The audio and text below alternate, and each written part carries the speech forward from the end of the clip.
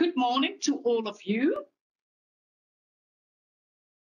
I'm very pleased to be at the financial reporting event because we are a bit drawn under by what we do in the sustainability area. So it's very important that we are here on financial reporting. My name is Saskia Slomp. I'm the CEO of EFRAG. And I'm very pleased to introduce this joint online roundtable together with the IASB under the title, What are the implications of the recent IASB decisions on primary financial statements? We are very delighted to see that 222 people had registered. Now, they will not be all here, but that means that also they will listen to the roundtable afterwards because they can also listen to the recording. So the purpose of today is that we discuss basically the tentative decisions of the IASB and to see if the IASB has achieved indeed the intended balance of cost and benefits. We want to collect the input of the audience. We have also a wide range of speakers here, as you know, from the program, so they will give their input as well. That is very helpful to us, but we want also to have the input of the audience, and to do so we have actually two means. We have questions that you can just type in at the bottom, and that will be brought to the panels and to the speakers, and then you can also participate in these polling questions, which would be very helpful as well if you can give your views to us there as well. Now, you know, of course, a primary financial statement is a topic very important to all of us. We are discussing that for many, many years, and you will get a proper introduction by my colleague Gattung and Filipe. But also being myself regularly involved in all the user events, I know that this is a topic very close to the heart of all the users. So it's really essential that we make good progress on that, and that the outcome will be what all stakeholders decide. So your feedback is really important. So for me, I want to introduce the people and the program. So after this introduction, you will have two presentations, one by Nick Anderson, IASB member, and I think he is supported by Nick Barlow from the IASB staff. And then from our side, we have Katrien Schöne, EFRAG project director, and she is supported by Filipe Alves. He's our senior technical manager, and he will give some insight on the feedback that we received. And then we have a panel discussion moderated by Jens Berger. Jens is the vice chair of our financial reporting tech. So he will introduce all the panelists that he has, and he has 6 panelists. So it's very important, and we are very pleased to see that we have a number of users in that panel. So that will be a very good discussion between the preparers and the panelists and the users, sorry. And then we have Carmen Barrasa. She is EFRAG Financial Reporting Tech member, and she will give the conclusions, the takeaways, and her messages for you. So I think with that, so this will please complete the polling questions when they appear on your screen, and type in any questions you have for anybody, and we will see when we can address them. So with that, Nick, I'm going to hand over to you for your introduction on where we are on this project on primary financial statements. Great, thank you, Saskia. Good morning, everyone, and thank you for joining us today. My thanks also to EFRAG for their assistance in organising today's events, and of course to today's panelists.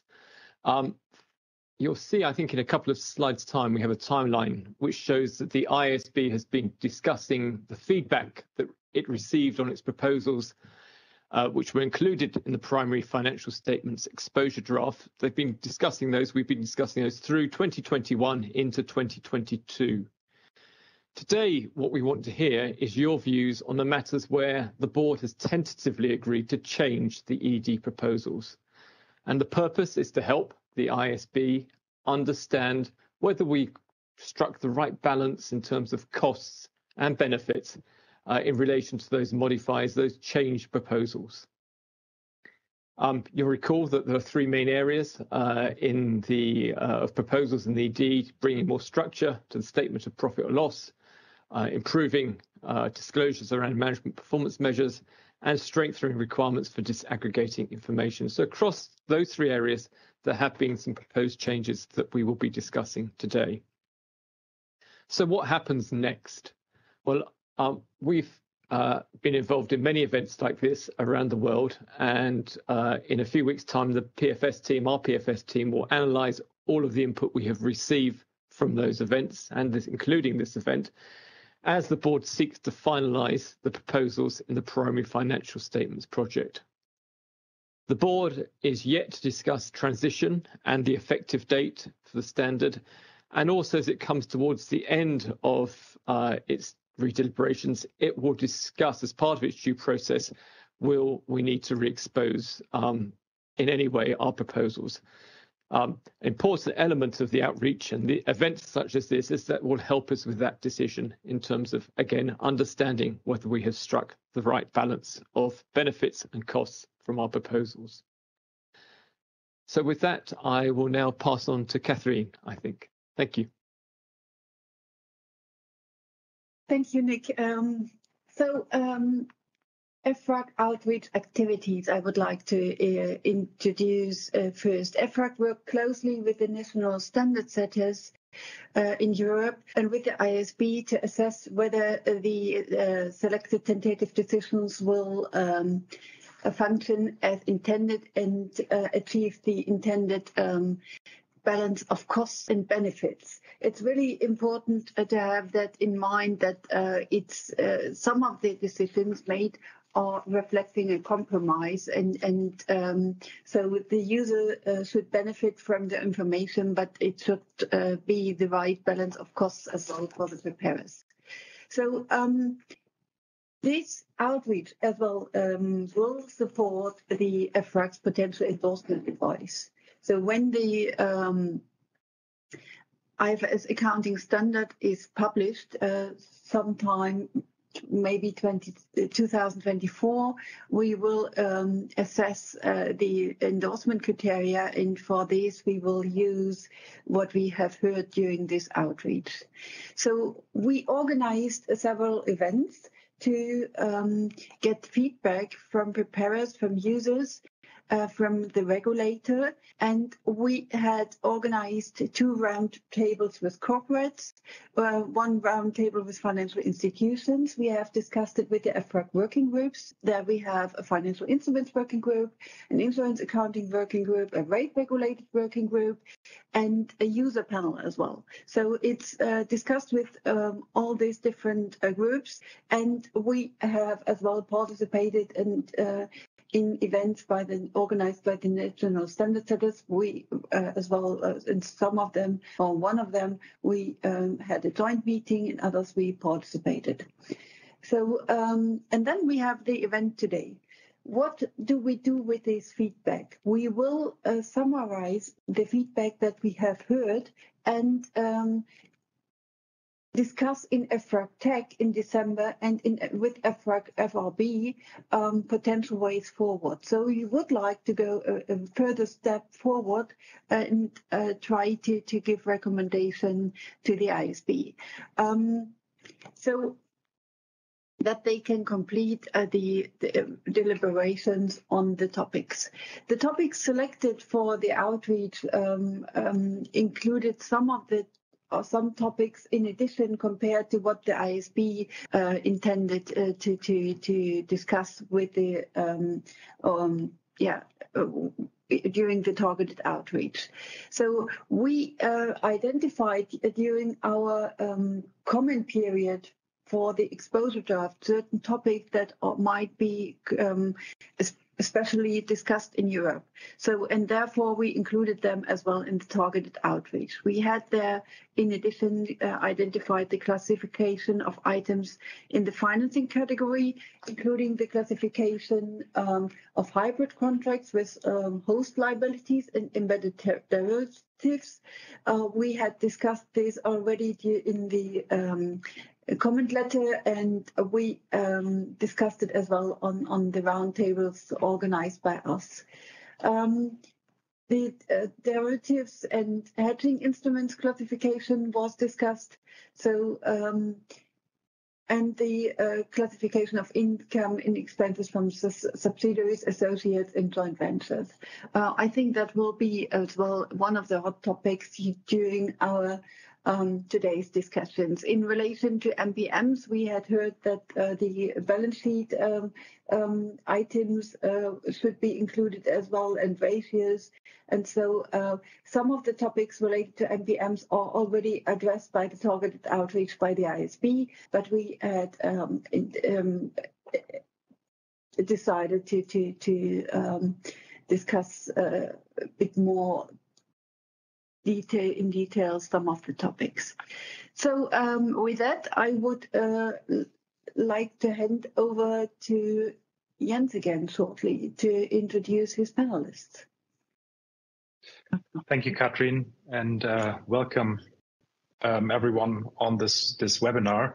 I have the pleasure and the honor to have a very distinct panel of participants today in my panel. I'll start in alphabetical order with Martijn Bos, who is a policy advisor at Eumedion, which is representing institutional investors in the Netherlands.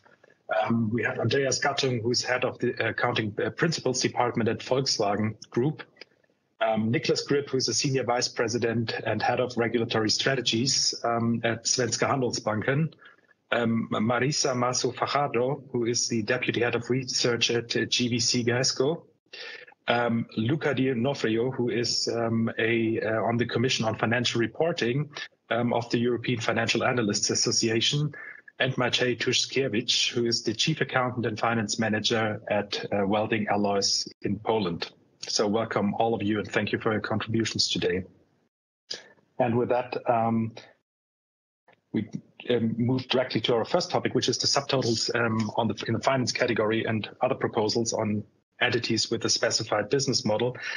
Before that, we will use polling questions throughout the discussion, and so please participate if at all possible using your preferred device. And with that, I'll hand over to Nick and Filipe, who will briefly introduce the topic number one, which is the subtotals and categories. Great. Well, I'll kick off and just give an introduction here to the categories and subtotals for discussion, and Filipe will give us a bit of a summary of what we've heard so far. So to set the context for these questions, as I say, I'll just give a brief reminder of the statement of profit or loss proposed in the project, and pointing out some of the key changes from what we proposed in the exposure draft. So if we can maybe jump right away to slide 14, as this gives a good example of the proposed structure, which includes the subtotals of operating profit and the profit before financing and income tax, and shows the three categories that we have here: operating, investing, and financing. So the operating category remains as was proposed in the exposure draft. So that's as a residual category, which captures the income and expenses that are not defined in the other categories. That ends up with a subtotal required of operating profit, followed by the category of investing. So the investing category had two significant changes from the exposure draft. And first, the category will include income and expenses from associates and joint ventures accounted for using the equity method, and income and expenses from assets that generate returns individually and largely independently of other resources of the entity. And this will include cash and cash equivalents. So the two key changes are first, the withdrawal of a distinction between integral and non-integral associates and joint ventures. So this means there will no longer be a category proposed for those associates and joint ventures that were considered integral. And consistent with what was proposed in the exposure draft, the income and expenses on all associates and joint ventures accounted for using the equity method will be included in the investing category. Now, this is because there was a strong message from users that operating profit should exclude the share of the equity accounted investments because they include income from all of the categories, including the cost of financing and also being on a post-tax basis, and that would impact the calculation of a comparable operating profit. So the second major change in the investing category is that the income and expenses on cash and cash equivalents will be included in this category, whereas in the exposure draft, it was originally proposed to be included in the financing category. Now, there are arguments on both sides for investing or financing for the classification of cash and cash equivalents, being a finely balanced arguments. But in the end, the board has tentatively decided to include in the investing category because it will make the structure simpler by including income and expenses on assets in the investing category, where income and expenses on liabilities would be included in the financing category. So that brings us down to the subtotal profit before financing and income tax, which is intended to allow an entity to be evaluated independently of how it's been financed. This is supported by the financing category. Now, during the redeliberations, the IASB has tentatively decided to revise the approach in the exposure draft for how income and expenses are classified in the financing category. That approach was based on a definition of financing activities. However, the IASB received feedback that there were a number of application questions regarding that definition. So in response, the revised approach, which is described in slide 16, is based on whether a liability arises from a transaction that involves only the raising of financing, in which case all the income and expenses would be classified in the financing category, or whether the transaction involves something other than the raising of financing, in which case only the interest and the effects of changes in interest rates will be classified in the financing category. So the intention of those changes is to make the classification of income and expenses in this category easier to apply. It's not intended to change any of the classifications that were originally proposed in the exposure draft. Now, that said, there is a change within the financing categories, and this is with regards to lease liabilities and payables for goods and services received, as those would now be transactions that include something other than only the raising of financing, and therefore only the interest expenses would be included in the financing category on those liabilities, whereas they would have been considered financing in the old definition. The consequence of that is that the interest rates, the interest, income, or expense, or the effects of changes in interest rates will always be in the financing category on those liabilities, and that would mean even for an entity that had financing as a main business activity, such as a bank. So with that as a brief introduction, I'll turn over to Filipe to discuss the key messages that have been heard about those changes to the categories. Thank you, Nick, for your introduction. So in general, there was a lot of support for the IASB efforts to address the comments received on the exposure draft, particularly on difficult topics such as disclosures by nature when presenting by function. There was also strong support from users for having more structure on the income statement. However, participants in the roundtables have expressed some concerns. Some of these concerns had already been mentioned in the past.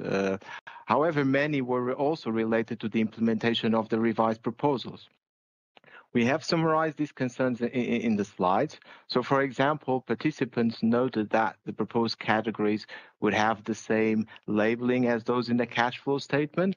However, the definitions were different. This could raise some confusion. On the operating category, EFRAG received questions on the classification of specific transactions, such as disposal of businesses.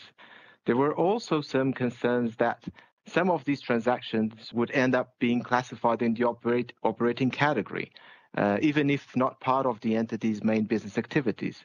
This is because the operating category is a residual category. Participants from the banking industry have also questioned the revised operating category, as most of the items that would be presented outside of the operating profit would be either immaterial or considered as part of the entity's main business activities. So if we could go to the following slide, please. So on the financing category, EFRAG received positive feedback in the sense that it will help users to understand the performance of the entity, regardless of how it is financed. However, the definition was not always considered clear by participants, and there were calls for implementation guidance. There were also participants, particularly from the banking industry, that expressed concerns that interest expenses on lease liabilities could not be reclassified into operating profit. On cash and cash equivalents, some users and preparers highlighted that when companies use a net debt concept, the presentation of cash and cash equivalents in the financing category may be more appropriate. So if we could go to the next slide on the associate and joint ventures, please. So On associates and joint ventures, EFRAG received mixed views. Although many participants welcomed the IASB's revised proposals, many other participants provided different views on where income and expenses from associates and joint ventures should be presented.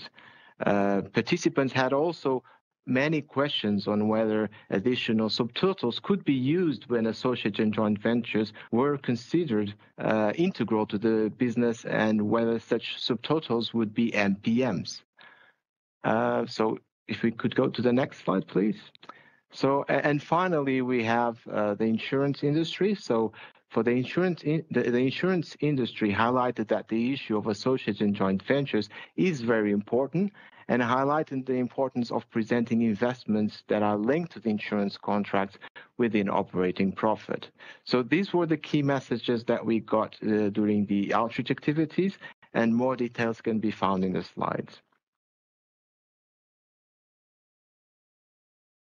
Thank you, Filipe. Thank you, Nick, for the introduction. That brings us to our first question, which is related to the new statement of profit or loss structure. And the IASB has made some changes tentatively to the original ED. And my question to my panelists would be whether this improves the usefulness of information and also solve the application issues that have been raised during the consultation phase. And maybe, Martijn, you want to cast your views on that question. Martijn, please. Thank you, and good morning, everyone. Remembering one of the main goals that we did have of the project, and we still have it as one of the main goals and objectives, is to show and improve the communication in the financial statements and increase their comparability. So when I read the initial draft, I thought it was addressing it and presenting it much better than it was than before. But then I looked at the revised form, which is shown now, and I think it's improving it, and it's actually more appealing for me than the original draft. I had some doubts in the beginning in 2020 when I was giving the first opinion that the subcategory of integral associates and joint ventures would be distinguished. I was thinking about the overall usefulness for everyone, not just for bigger companies or for users and that view the financial statements of bigger companies, but also those that prepare small financial statements and those who are reading the smaller financial statements. And it is because I was thinking that the main subtotals that are presented should be those that are very generic and that could be shown and presented by everyone, not just some of the entities. So I think that the current proposal maintains a decent level of regulation and is more rigid, and the application is more rigid than it was before, and it significantly increases the comparability between the financial statements. It is a good step forward to have a precise definition regarding investing and financing, because it eases up the work for the preparers.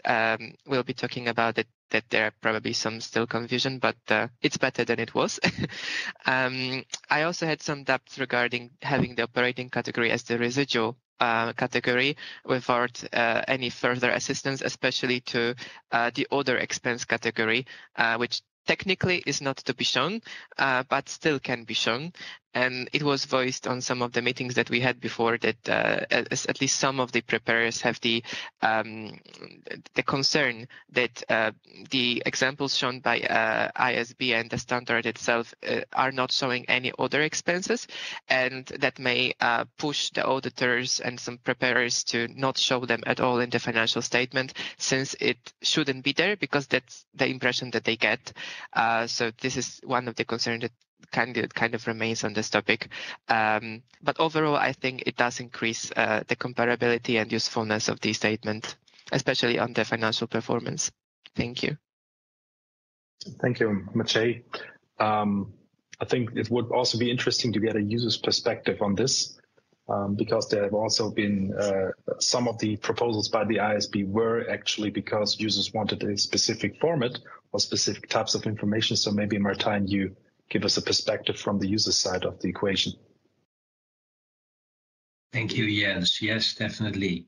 Well, this is really a project that is very beneficial for users, and it's really, I think, one of the biggest projects out there to really give a push to fundamental analysis for the community. Very beneficial. So within this big picture, let's have a look at those improvements that were highlighted. And I think it's a really good tentative decision of the IASB to let go of the integral associates and joint ventures for the reasons that Ajay already highlighted, and because an operating profit line item from a user perspective should only include entities controlled and which therefore are, say, fully consolidated. I mean, that's the big picture, and that big picture should not be distorted by results from associates and joint ventures, because you want to compare the operating performance of the one company with the operating performance of another company, and joint ventures you don't control. So it's really good that they move one lower. From a valuation perspective, there's another reason. An operating profit multiple is generally a bit lower than a net income multiple. So you would want to differentiate your valuation of associates by attaching a higher multiple to those activities, typically than to entities valued at operating profit. So there's also a valuation dimension to this as well. And so, yeah, it's very positive. And the residual category is, I think, the practical and only way forward.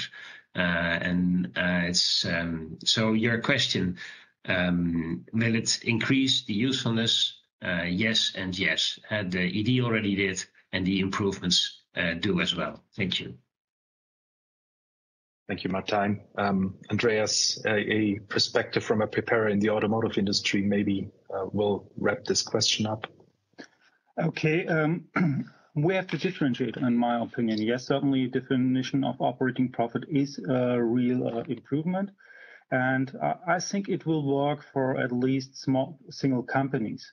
But we have strong doubts that as a big company as Volkswagen with different businesses, we have automotive, but we have also financial services, we have leasing business, we have investment property business, we have insurance business and several other things. We do not think that it will work with the business categories, the definitions IASB brings. There was a definition. Now we have to decide on entity level, on reporting entity level, what is part of our operating result and what is not. And we do not think this will really work for us, especially when you bind it, for example, to our segment reporting. It means we are bound how we do our segment reporting if you want realistic numbers. Think about it. We have financial services today as single segments, even if it's in our reporting segments like TRATON, which is a listed company, or Porsche AG, which is a listed company. But we may decide in the future that Porsche or TRATON are these segments. Then we would not be allowed for those segments to provide financial services, maybe as show the interest expenses within the COGS, but show it in the financing income. This wouldn't make no sense for us. So totally, we have a big question mark if how we treat as a big company with different businesses, how we will define in future which is still operating income, and if it may not have a big effect, because we are steering companies on operating result. And if that's the operating result of the company, they will not accept for steering purpose from our side if we say, but it's no operating result on the group level. But maybe we either have to have non-GAAP measures then, taking that into our results, or on the other hand, we would have to take it out on group level which really will increase our complexity in steering. So we see that there is some improvement must be done, how to define which is part of our major business activities. One comment on the question 2 about financial, the question, will it fit to every financial institution? We, from our side, see that when a financial institution, the business model of leasing company or a banking company is to raise money, to give it out, to invest it, and those monies you do not need at the moment, you put into commercial papers or you put into cash on hand. And this interest must be part of the operating result. To our understanding of the definition today, it is part of the operating result because the business model is always invest unused funds. We had last week a discussion with Daimler. Daimler said, oh, by the definition, they wouldn't read it, that the investing in commercial papers or in cash on hand would still be part of the operating results. They would put the interest down. Then you have a non-meaningful number for steering again, and we would have to adjust it by non-GAAP measures because nobody would accept at our financial services companies that investing unused funds is not part of their operating result, and then it would disturb our steering. That are our major impressions on the group level. Thank you, Jens. Thank you, Andreas. Looking at the survey results, we just got in, a majority thinks the new proposals or the tentative decisions are an improvement, but also a huge chunk of respondents said that further refinements will be needed, although they consider it overall an improvement. And only very few, 4.55%, one user effectively said they are not improving at all. The presentation. So I think it's the right step or step in the right direction. There's still something, some refinements to do, I think, as pointed out by Andreas. In particular, we have heard that feedback in other occasions as well, that conglomerates continue to be a challenge in these discussions as well. That brings us to our second question, and that's the revised definition of the financing category. And Nick and Filipe presented that. Is that new definition of a financing category now easier and clearer to apply? We want consistent application, so definitions need to be clear. And is the resulting information useful for users? And also, does it work for banks? And that brings us also to another question, which is income and expenses from cash and cash equivalents. Is presenting them in the investment category as the default category the right way forward? Nicklas, maybe because we're talking about banks, that's something where you can provide some insights. Thank you. And perhaps it's difficult to just comment on one aspect, so I kind of will comment on several at the same time, I think. I first just want to echo what Andreas said. I think he highlighted pretty well my view as well.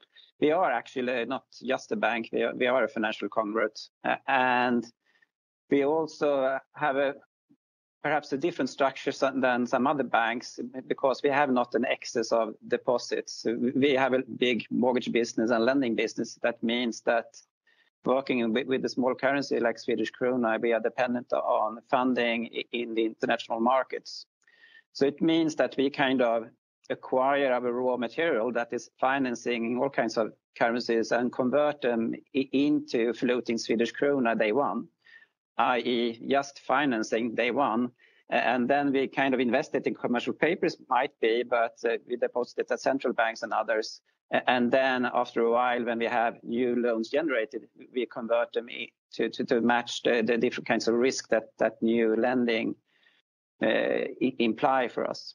The reason for mentioning this is that, if I understand it correctly, the IASB is kind of in their outreach activities investigating if banks may not have an investing activity, and that's us actually. We provide finance to our clients in all kinds of forms, leasing, lending, or whatever, and do not really invest. So it means that as the proposal now is written, it implies that we will have a lot of interest expenses outside of operating, and that would not be natural for us. It would not really capture the way we do our business. So it's the accounting policy choice that are there for today in the initial proposal for banks and others to have an accounting policy choice and have all interest expenses and income in operating would be the natural one. But it seems like we would be an outlier there and not been able to present our operating profit in the way that we really believe is the relevant one for our users. That's kind of the answering that question, Jens. We will come back to associates, I guess, or should I? Yes, we do. Yeah. We come back to the associates. I think that's worthwhile, a separate topic. But Marisa, if you want to cast your views on this question on the financing category as well as the cash equivalent. Thank you. I talk as a user of the financial reporting of many companies. First, I would say that the financing category from most of industrial companies could be a good definition for them, with the exception of the cash excluded of the financing category, because many companies run their companies on a net debt position. So splitting up what is debt from what is cash and cash equivalents may distort the way they manage their excess or their defect monies. Second, I think that the financing category does not fit for financial institutions. From my view, the main difference between a bank and other company is that in a bank, both operating and financial decisions are mixed, because bringing in a deposit, what is that, a financing or operating? So if you want to split up some of the things that generate interest expense below the operating, some of them above the operating, will totally distort the evolution of the financial institutions. Furthermore, the overall definition of the operating profit does not take into account the specificities of financial institutions. For instance, they mention raw materials, they mention some items that for banks are really meaningless. However, a key element of the banks, such as cost of risk, is not even mentioned. So I think it's great having one new proposal, but probably one does not fit it all. So I would suggest that may be the case that you have to be aware of some differences, both in the business and in the way they have to present the accounts of different types of businesses, such as conglomerates, financial institutions, etc. That's my view. Thank you very much. Would you mind if I could just come in to clarify the slide that you refer to, which is the picture profit and loss? This is simply an illustrative example for the purpose of this discussion. It's not suggesting that those individual line items would apply to all business models. It's simply to facilitate. So for a bank, we would expect that to look different, not to have raw material costs, for instance. We could show you one which was for a bank as well. It's simply to provide something for this discussion. And also for a bank, generally, we are looking to move those items which are inherent to its operations, so interest, up into the operating segment. There are some issues around the edge, which we are discussing and taking views on today, but I think it's important to realise that slide is just illustrative of an way these proposals may work, but not the way it would work for all entities. Thank you. Thank you, Nick. Also, thank you, Marisa. That's helpful. And just a reminder, please use the survey and polling system to cast your views on the questions. We try to keep them as simple as possible, so it's easy to respond to them. And looking on the whether the revised financing category definition is clearer and easier to apply, it looks a bit different to our first question. because here there's a large majority basically saying it's, again, a step in the right direction, but there are still some clarifications needed. And from what Nicklas and Marisa said, that seems to be a bit of consensus here. And so this is certainly something where any feedback is appreciated. I'm not sure whether any other panelists have a view on these two questions. Otherwise, I'll briefly look on the screen. We can move on to the interesting and also hotly debated topic of how to present the results from equity accounted associates and joint ventures. The IASB has tentatively decided that they now the results from the equity methods have to be presented outside operating profit.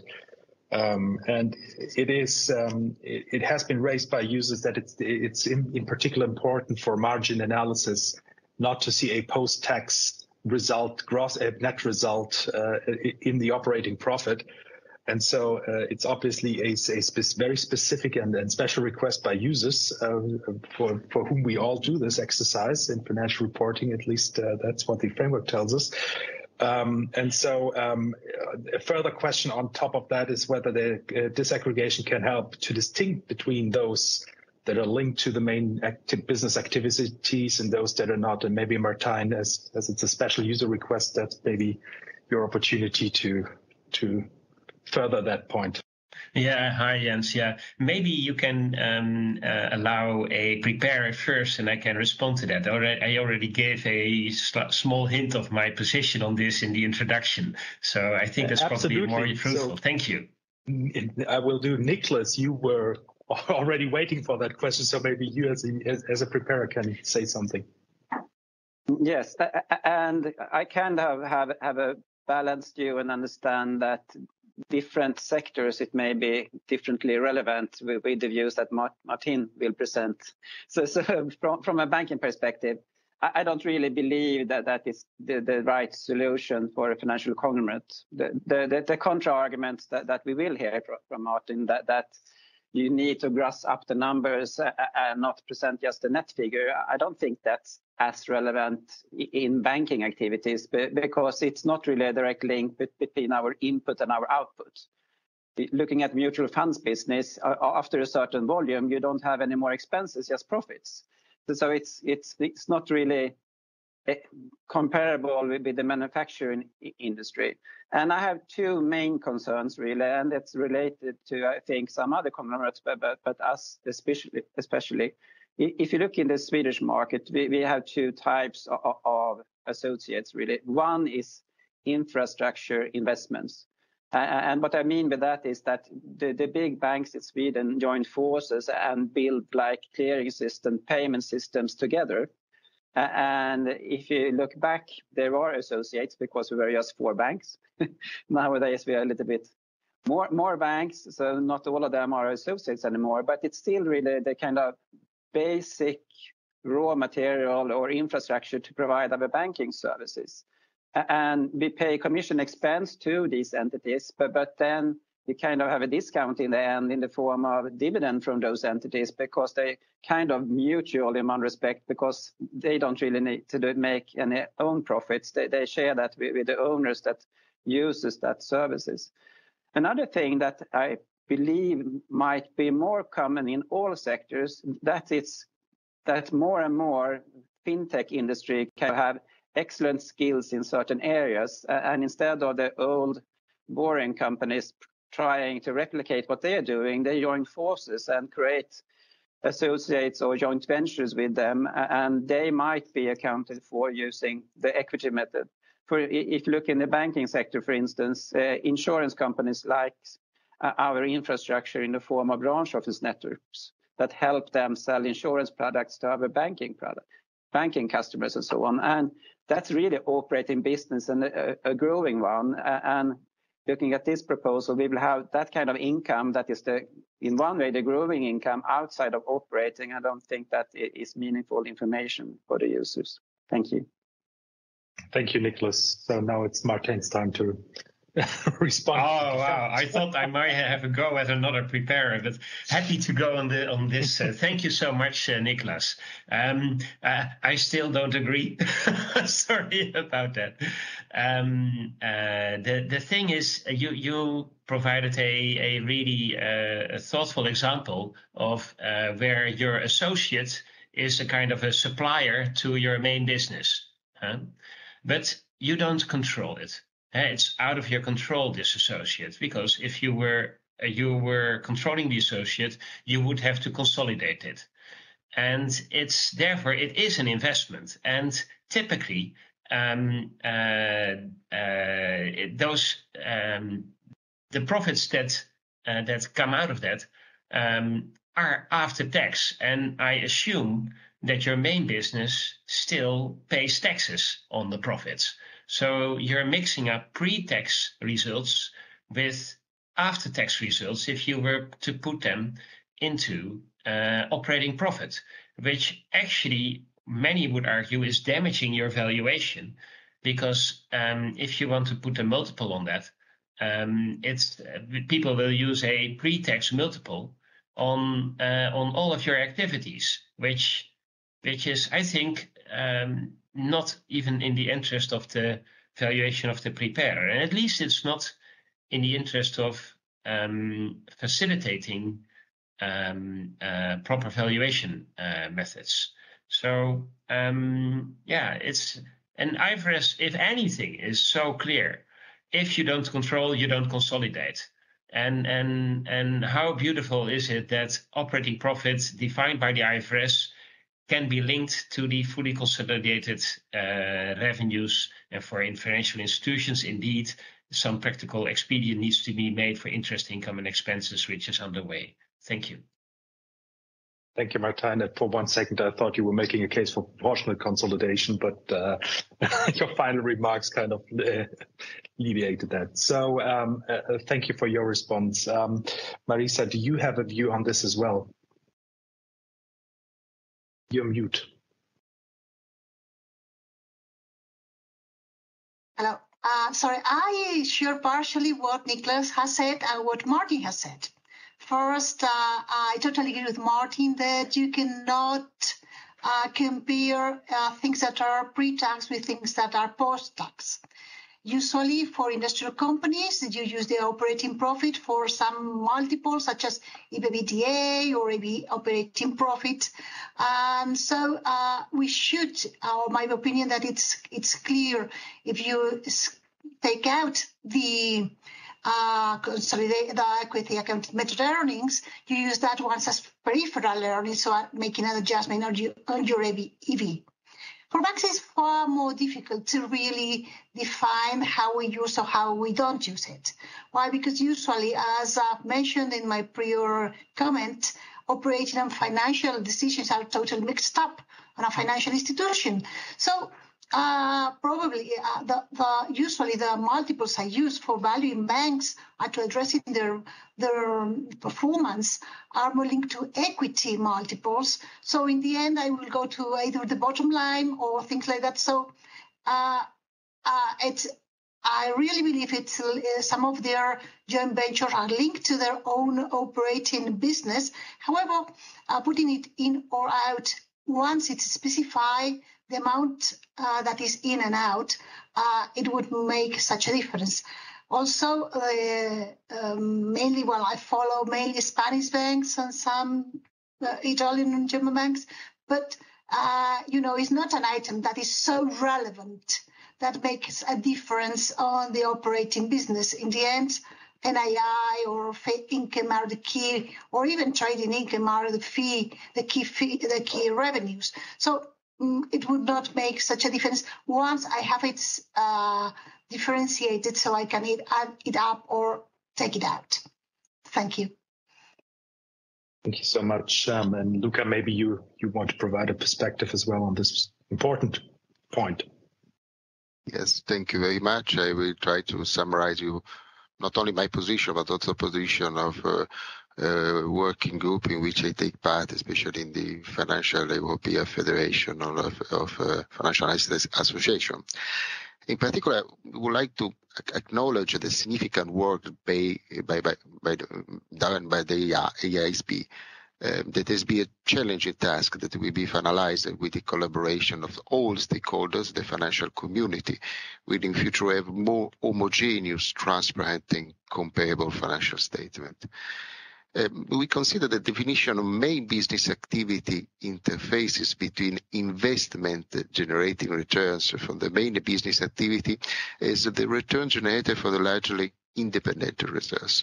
For instance, if an entity has a minority stake in another entity throughout a strategic alliance and receives dividends from the latter, user will not consider this return as operating income from the main business activity. User will consider this as a return from investment. In reference to the proposal that require an entity to provide information about integral associated joint ventures separately from non-integral associated joint ventures, as European financial analysts will have different views. Some members believe that introducing integral and not integral associated joint ventures in the special draft reporting entity should be required to systematically provide information in similar manner, integral and non-integral associated joint ventures separately. Some other members, however, are of the view that the proposed distinction between integral and non-integral associated will result in highly judgmental choice and will result in a subtotal of little use. Also, some members believe that the assessment of integral associate will be, in fact, be only the profitable ones, and the loss-making ones will be considered the non-integral. On the presentation of income and expensing from subsidiary associated joint venture, we noted that some EASB members expressed concern about requiring entities with specific main business activity to classify income and expensing from associates and joint ventures accounted for using the equity method in the investing category, because the last business whose main business activity is to invest in associated joint ventures, for example, the insurance.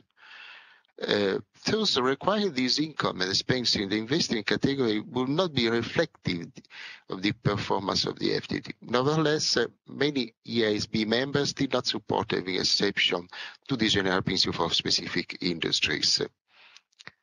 Also, between financial analysts, there are part of the members that didn't support exception to the general principle, and others, including many insurance financial analysts, that would prefer to have a solution in order to be able to have a disclosure in line with the insurance company business model. This expert in insurance, also banking sector, recognize that some associated and joint venture investment are strictly linked to the business, and it should be difficult to analyze insurance life portfolio with asset fund dedicated to liabilities purpose if part of this asset result will be separated into investment category. The disclosure solution may be also found in splitting this result into subtotal within the operating profit, useful for insurance financial analysts to understand the business result. This is a possible solution that also we have discussed in our working table, and I would like to show you as a possible options. Thank you very much. Thank you, Luca. Maybe the view from the audience effectively is there's a good 50% majority saying that there should be a possibility to have those activities, if they're main activities, above the operating profit line. Others say it should be the default category to have it in investing, or outside operating profit, let's put it that way. But in certain narrow circumstances, like you may potentially mention, Luca, insurance business, there might be a room for exceptions. I'm pretty sure the IASB has thoughtfully discussed all these concerns. And given that the original proposal actually introduced or proposed a split between integral and non-integral, I think there was already a discussion how to properly define it, and not that your split between integral and non-integral is effectively loss-making is not integral and profit-making is integral. Any other comments from the preparers in our panel? Because I know this is a issue that is very close to some also from particular industries, but also across the board. So is anyone else a view on this specifically from a preparer's perspective, how they would deal if the IASB was to finalize its proposals as it's currently discussed?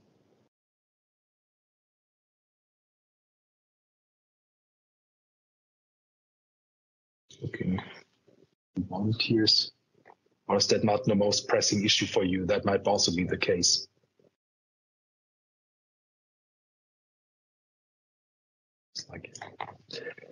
So we have a couple of questions from the audience, actually, and the first question is that we have. I need to find it here. It's in the chat.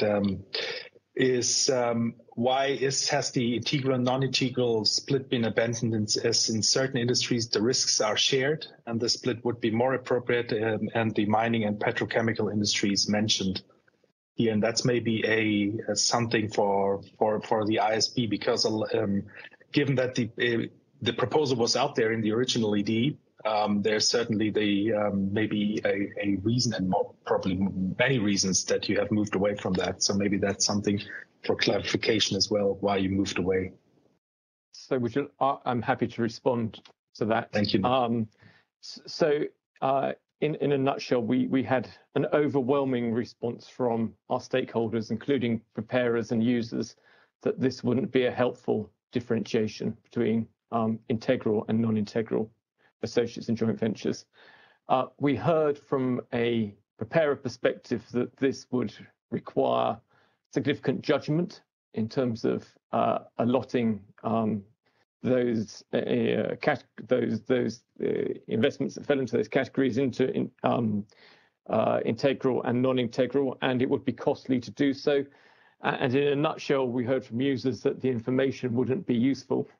And so we're not really in the business of asking for information from companies that wouldn't be useful, which would cost them to produce. So that feedback came very early on in having published the exposure draft, and I think generally, with a few exceptions, it remains the consensus feedback on the issue. So that's why it was shelved. Thank you, Nick. That's helpful. We have a second question, which is in a similar vein, which says that why will the legal view prevail over the operational or management perspective, managerial view? JVs are defined by legal considerations, while the joint operation criteria might not be met. And in risky projects, the objective is to share risks, control, and revenue, and this will be disregarded in the proposed final rules or principles. So maybe Martijn immediately raised his hand, so you're going to respond. I'm very happy to respond to this question. Thank you, whoever asked it. I think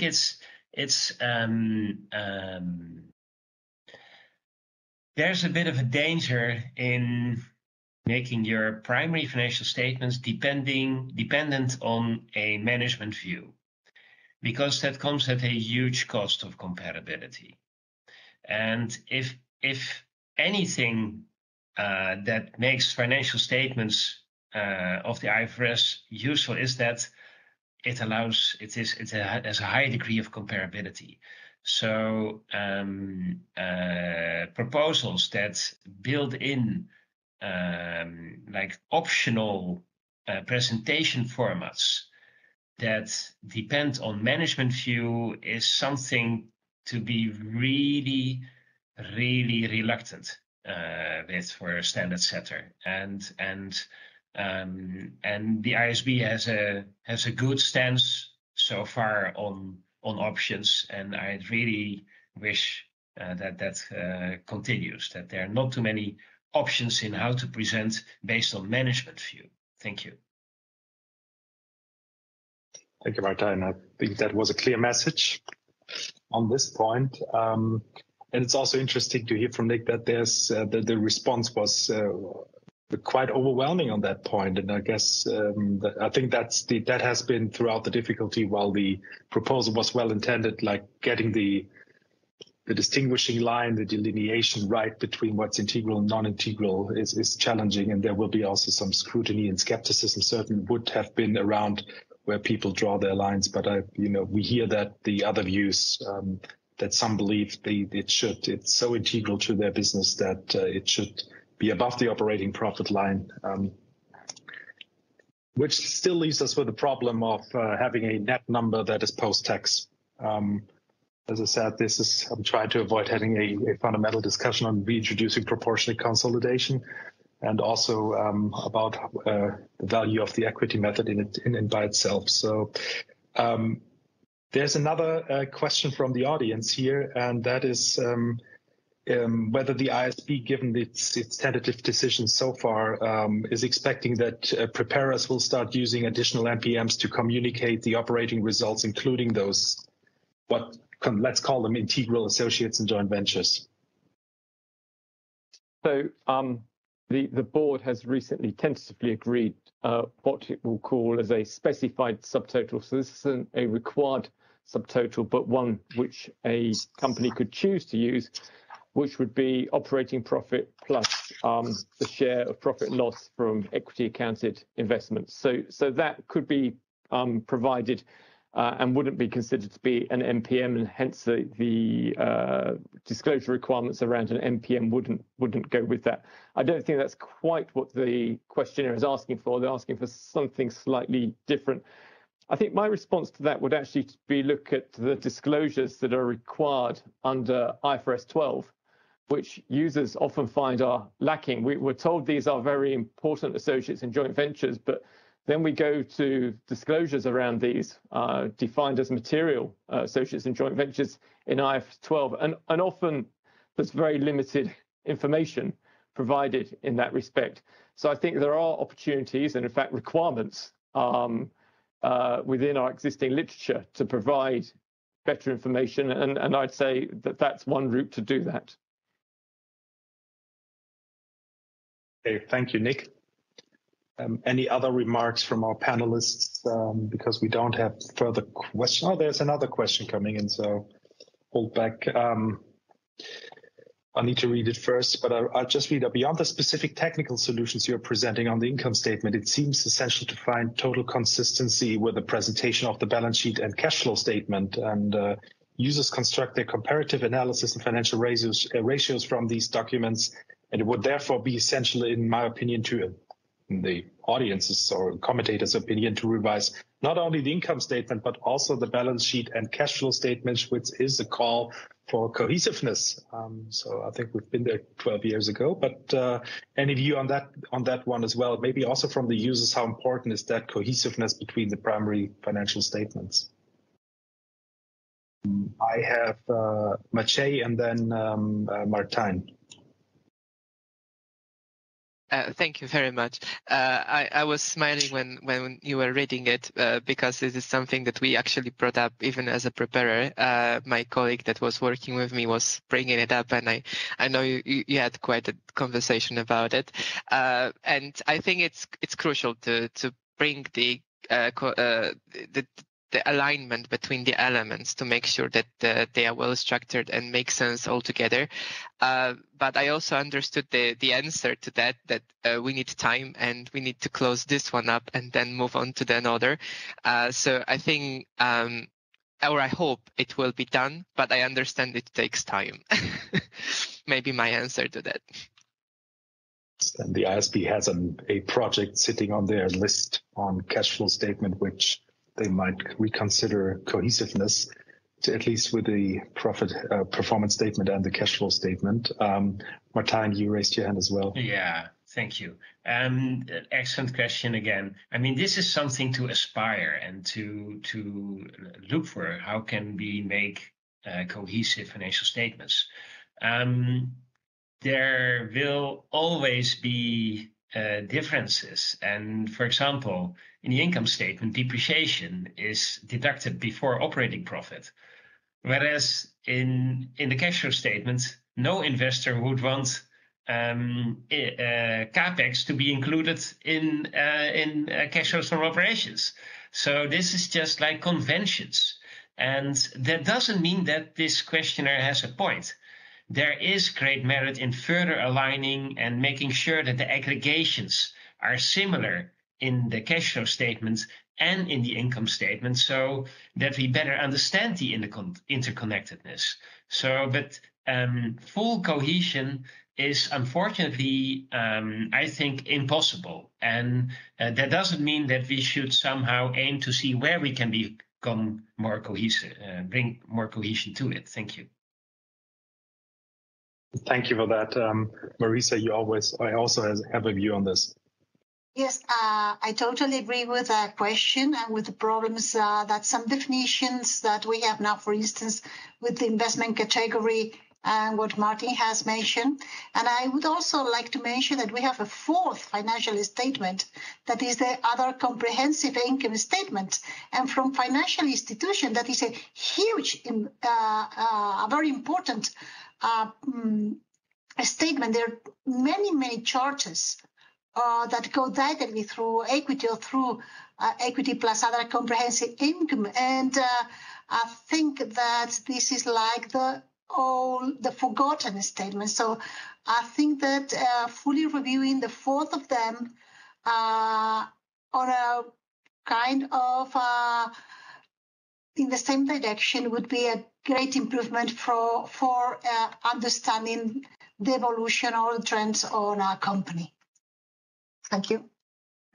Thank you so much. And I think that brings us to the end of our first topics, which was the subtotals. And I think we, to stick to the agenda, we can move on to our second topic, which is presenting of operating expenses. And we have made a slight change to the structure because we thought it might make more sense actually to discuss the presentation of operating expenses and the disclosures on by nature when presenting by function makes more sense to discuss as a package. So we will do that. And with that, I'll hand over to Nick presenting the tentative changes the IASB has made.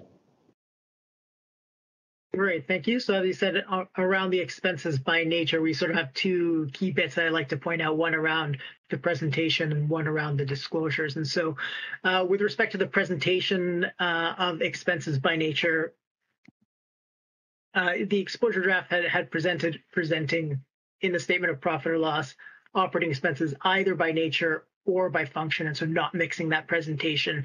However, in response to feedback that this could prevent the presentation of useful information and in some cases would require arbitrary allocations of expenses, the IASB has tentatively decided to remove the restriction on that mixed presentation. So the second significant change from the exposure draft is with respect to the disclosures. And in the exposure draft, it had been proposed that when an entity presented that operating expenses analysis by function in the statement of profit or loss, it would also be required to disclose the operating expenses for all of the operating expenses by nature in the notes. Now, feedback from preparers, particularly from some, was that the disclosure would require systems changes that could be prohibitively costly. At the same time, there was feedback from users that the information about the nature of expenses was important for their analysis. So in response to the feedback, the IASB conducted further outreach with both preparers and users, seeking to find a solution that achieved a more balanced outcome between the cost for preparers and the benefits for the users. As a result of that work, the IASB has tentatively decided to require an entity to disclose the amounts of depreciation, amortization, and employee benefits included in each line item of the statement of profit or loss. And I believe on the next slide, we have an example of what that might look like. So in addition to the proposal that would look a little bit potentially like what you see on the slide, the IASB is also exploring in this targeted outreach whether this requirement should be extended to include impairments and the write-downs of inventories, or whether it should go even further to include all operating expenses disclosed in the notes, whether that's through voluntary disclosure or required applying another IFRS accounting standard. So with that as a brief introduction, I'll turn over to Filipe to talk about what we've heard so far. Thank you, Nick, for the introduction. In terms of presentation of operating expenses, Many welcomed the IASB tentative decision to provide more guidance on the function of expense method and welcomed the IASB tentative decision to redraw the prohibition on mixing the methods. However, users and some preparers were not in favor of an unrestricted mixed presentation, as it could lead to cherry picking on the presentation of some line items by nature and impair comparability. Some preparers have also indicated some application concerns. For example, there were questions on the presentation of line items such as restructuring costs, impairment of fixed assets, and interaction with presentation requirements in IFRS 17. If we go to the next slide, please. So in terms of providing disclosures by nature when presenting by function, users have highlighted the importance of such disclosures to carry out their analysis. However, preparers have provided mixed views, as their preference depends mainly on the IT systems that they currently have. Some prefer the proposals in the ED, while others prefer the revised disclosures. Nonetheless, even those that agreed with the revised disclosures indicated some application challenges. For example, providing expense amounts rather than cost amounts would be challenging for some entities. Insurance companies also question how the proposed disclosure requirements would interact with the presentation requirements under IFRS 17. And these were the key messages that we got from the outreach activities, and more details can be found in the slides. Thank you, Filipe. Thank you, Nick. Let's kick off the discussion because that seems to be one of the more controversial topics, but also where people have dearly held views on. And this has been in particular an issue and a request by users, in particular when the primary presentation format for the income statement is by function, to get information by nature. So maybe, Martijn, you can provide the user's view on this one. Yeah. When the ED came out, I mean, there was cheering about this. I mean, the investor community really cheered this proposal because it's much less judgmental. It provides so much more insight. You can better compare companies between sectors, and investing and investment analysis is just all about, not only all about, it is comparing between peers and understanding the business model. And by function, it's just so much more judgmental. And so we really like the ED. So it was a bit of a disappointment to see the board moving away based on, excessive cost of preparers. Well, excessive cost of preparers is, of course, much more difficult for an investor to judge whether that is the case or not. But I can imagine that if you are on by function, which, that it is quite costly to do the entire operation by nature as well. So let's assume for now, for discussion purposes, that it is excessive cost. Then we have the proposal of the IASB to put in the notes this overview. And to be honest, I was impressed because it is actually, the proposal of the IASB is actually, it kind of reconciliates the by nature to the by function. And that is something that wasn't even there in the original exposure draft.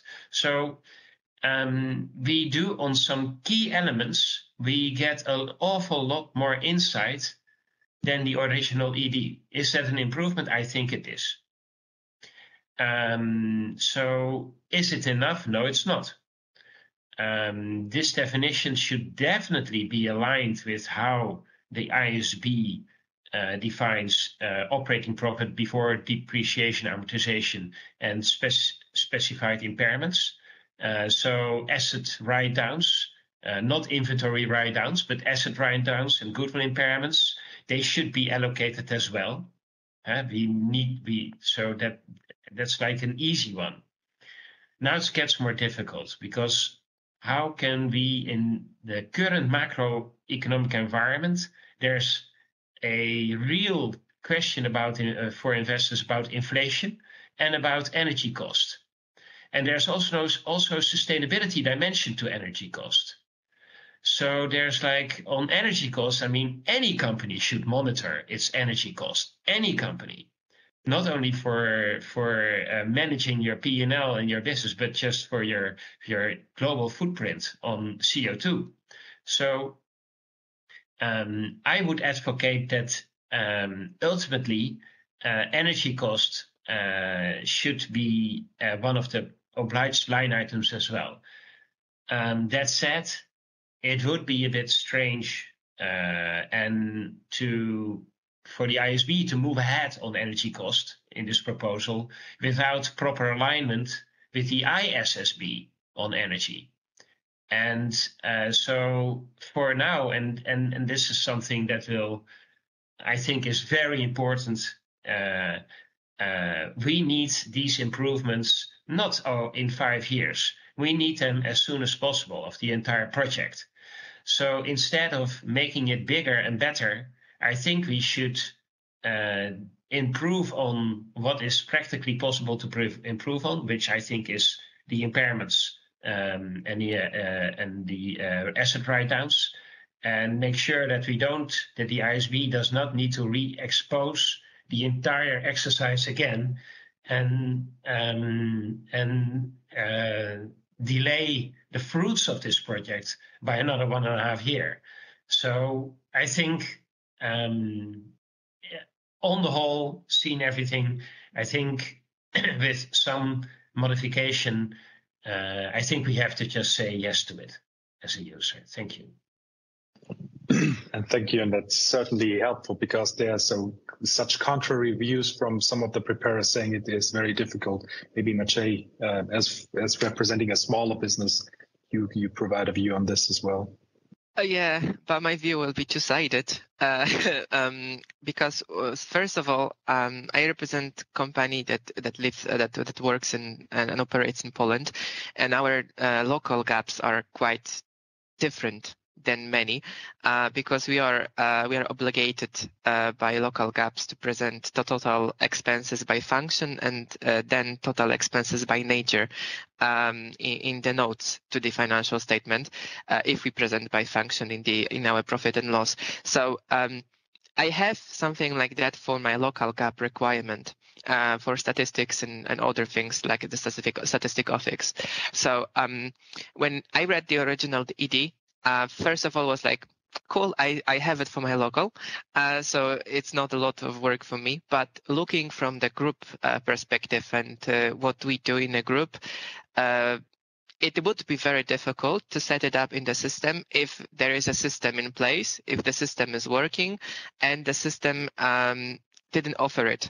And unfortunately, groups, especially groups that are just groups of small entities, because most of our entities are quite small, doesn't contain all this information as the big firms. They are choosing some of the information that is needed or necessary or viable for us, and some of them would be very difficult to do. And I don't think that many IT systems that are there and are used can be adopted to do to do some of the things without a huge cost or a good implementation and explanation of how to do it. So I think it takes a lot of time or cost to do for example, the full matrix that is asked by IASB, and they are thinking about it. The full matrix of cost by function and by nature, and then by function per each light item. I think this is something which is unrealistic, but a better approach would be to go back to the original one and getting the full function and then full nature, in my opinion. The current proposal is like semi for me because, to be honest, I don't have full information regarding it. I will have to make some tweaking to the system to allow showing the costs by nature in per each function line. It is achievable. It is definitely less costly than the other things that we need to do, because we already track the full cost of amortization, depreciation, and employee benefits. But I think that it still requires some work. Do I think that we should be showing more? I think it could be a step forward, and it could be good to show at least some of the items by nature and that are material for us, that are crucial for our entity. Do I think they need to be shown then per each function line? I'm not certain. I think that sometimes the cost that needs to be done is that comes with it is higher than the benefit. I think that the showing the sum is enough. But that's, again, I'm coming from quite difficult or specific environment. Also, regarding the mixture, that earlier it was prohibited. I mean, the original draft said that it's prohibited to show the mixture of nature in the presenting by function and etc. I actually don't like the amendment. I liked when it was clear and it was separate. I know it creates problems because by function you have this discussion where you should put and where something should land, but I think it brought more clarity to the financial statement, and I think it could always be explained in the notes where this weird item we don't know where it should be in the presentation by function landed, and I think it would be better. But then again, I know I'm in minority in here, so just stating my point and my view. So yeah, I think that the current proposal could be tweaked, moved, amended, but I fully agree with Martin that we shouldn't like postpone the project, and we shouldn't or we should avoid just reiterating some of the things to make it much longer, because the project, I think, should move on and should be brought to life ASAP, to be honest. So yeah, that's my view. Thank you. Thank you, Martijn. Representing maybe a view from a larger company and larger group, a conglomerate, Andreas, maybe you have a view on both the mixed question, but also the by nature split if you present by function. So I don't have a view on mixed approach. We do not follow it as a company. Sorry, it seems to have some problems with the video. I'll take it out. As a company, we do not use a mixed approach. We do not see that there is an advantage, at least for us. We are very glad that the IASB decided not to require us presenting by function also to present by nature, because this would have meant extremely cost for us. We have about more than 800 companies. We would have to adopt the new systems there. But more important, we acquired, for example, last year Navistar, which is a big group for itself. It's a US GAAP company. We wouldn't expect that they would be able, at the moment we acquired them, to present by nature and by function. And so if we acquire a new company, it would really be challenging in time to integrate such a company. Today it's possible, but challenging.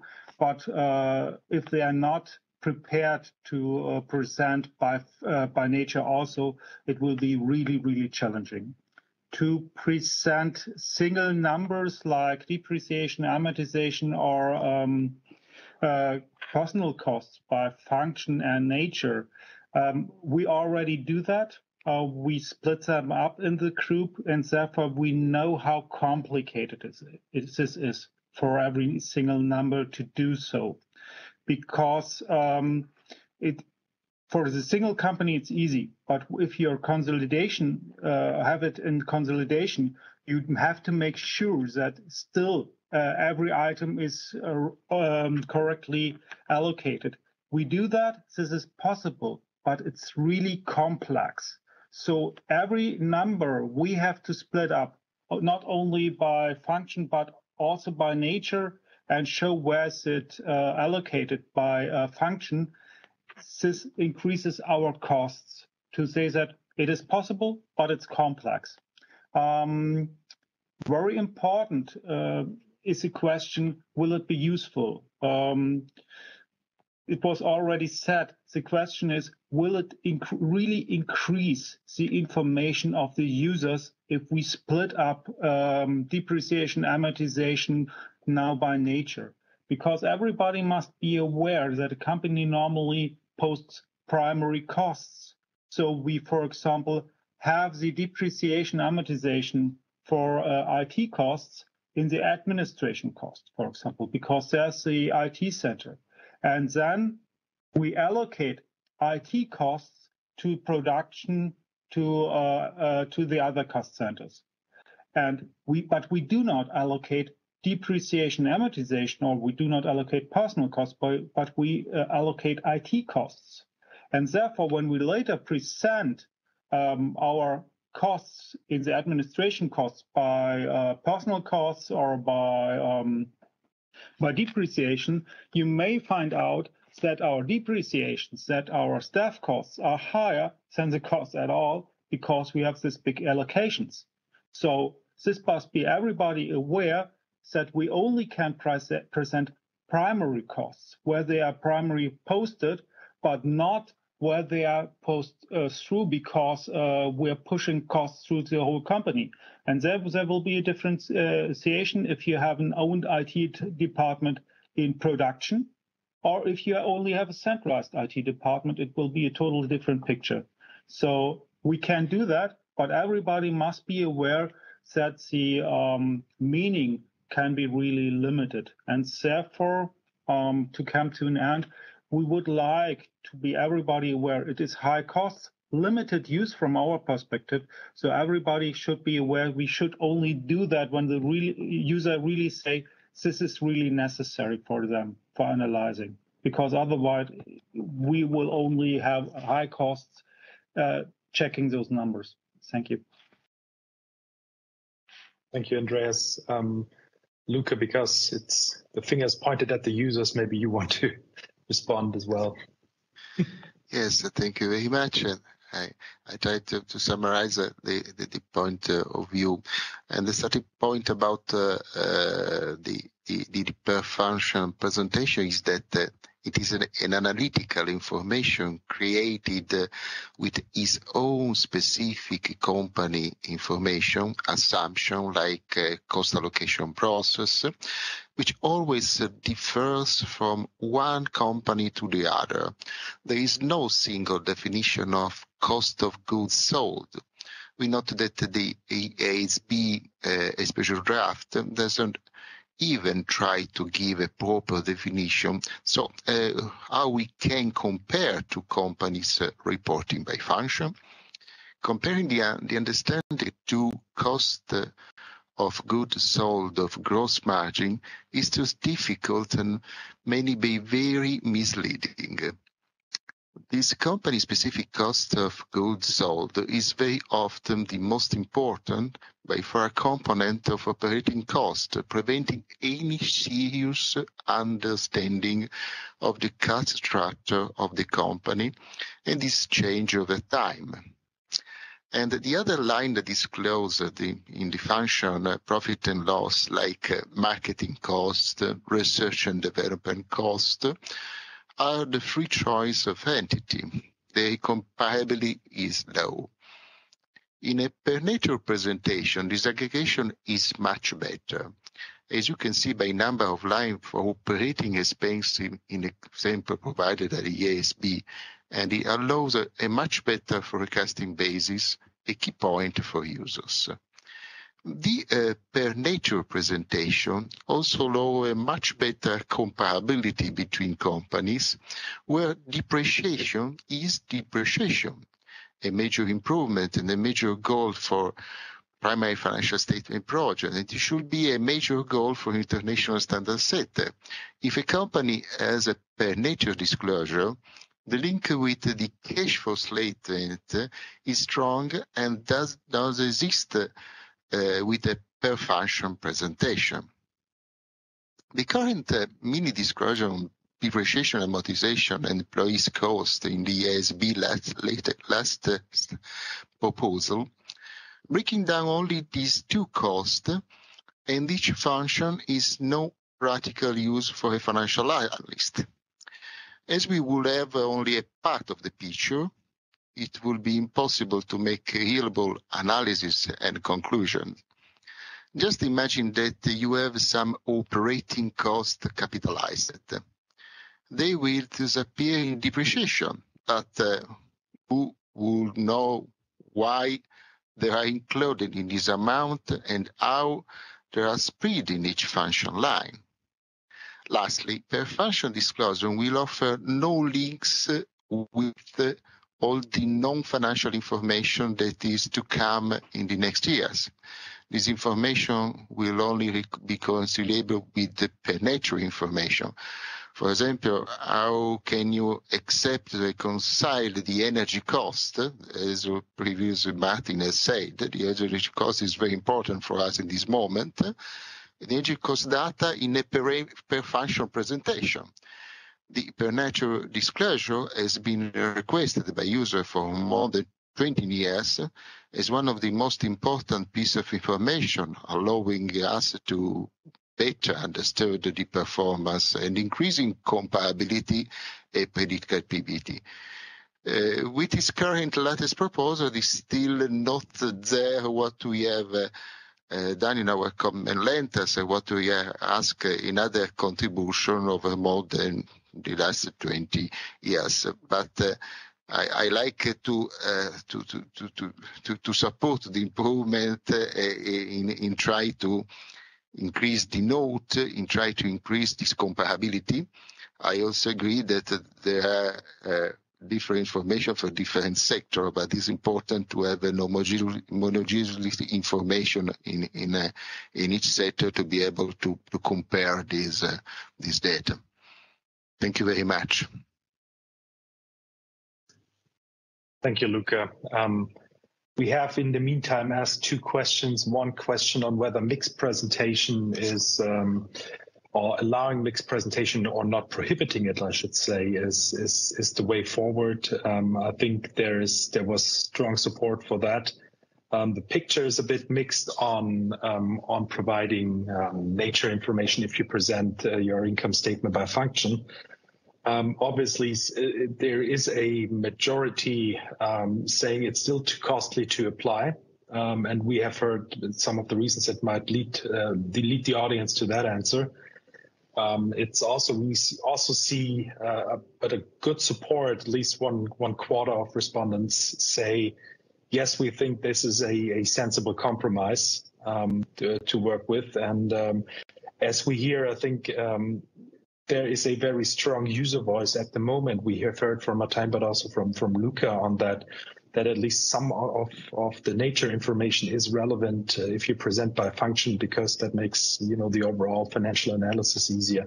So I think there's certainly, it will be difficult for the IASB to completely make everyone happy, but sometimes, you know, it's the objective is to make people less unhappy overall and reach a consensus on this, given the strong user voice and asking for that information. I think practically we have heard that it's getting more complicated, in particular if the systems calculating the standard costs are decoupled from the financial accounting systems, and if you have diverse groups with different potential systems where the standard costs are carried, and then, you know, they have to pull them up in consolidation. And coming from a jurisdiction that has used to traditionally report by nature, and then because that what the market forces told them to, and be compatible to other entities in their industry, they moved to by function presentation. It was not that easy back then. So we have, and Martijn has briefly touched on that point, and maybe we can explain a bit. You touched on impairments, but also there's a question on write-downs of inventories that should be presented or disclosed. And Martijn, maybe you can explain a bit on that as well, why this is important for users. Yeah, well, this is all about. This actually hooks into cohesiveness, because The other part of the project that we did not touch on in this presentation is the definition of operating profit before depreciation, amortization, and impairments. This year or last year, I think, the IASB decided to improve this definition to also exclude asset write-downs and impairments, for example, of goodwill. So, and this is really something that all analysts, when they try to come up with a own version of EBITDA, do. And so it's really, I'm really glad that the board listened carefully to this market request.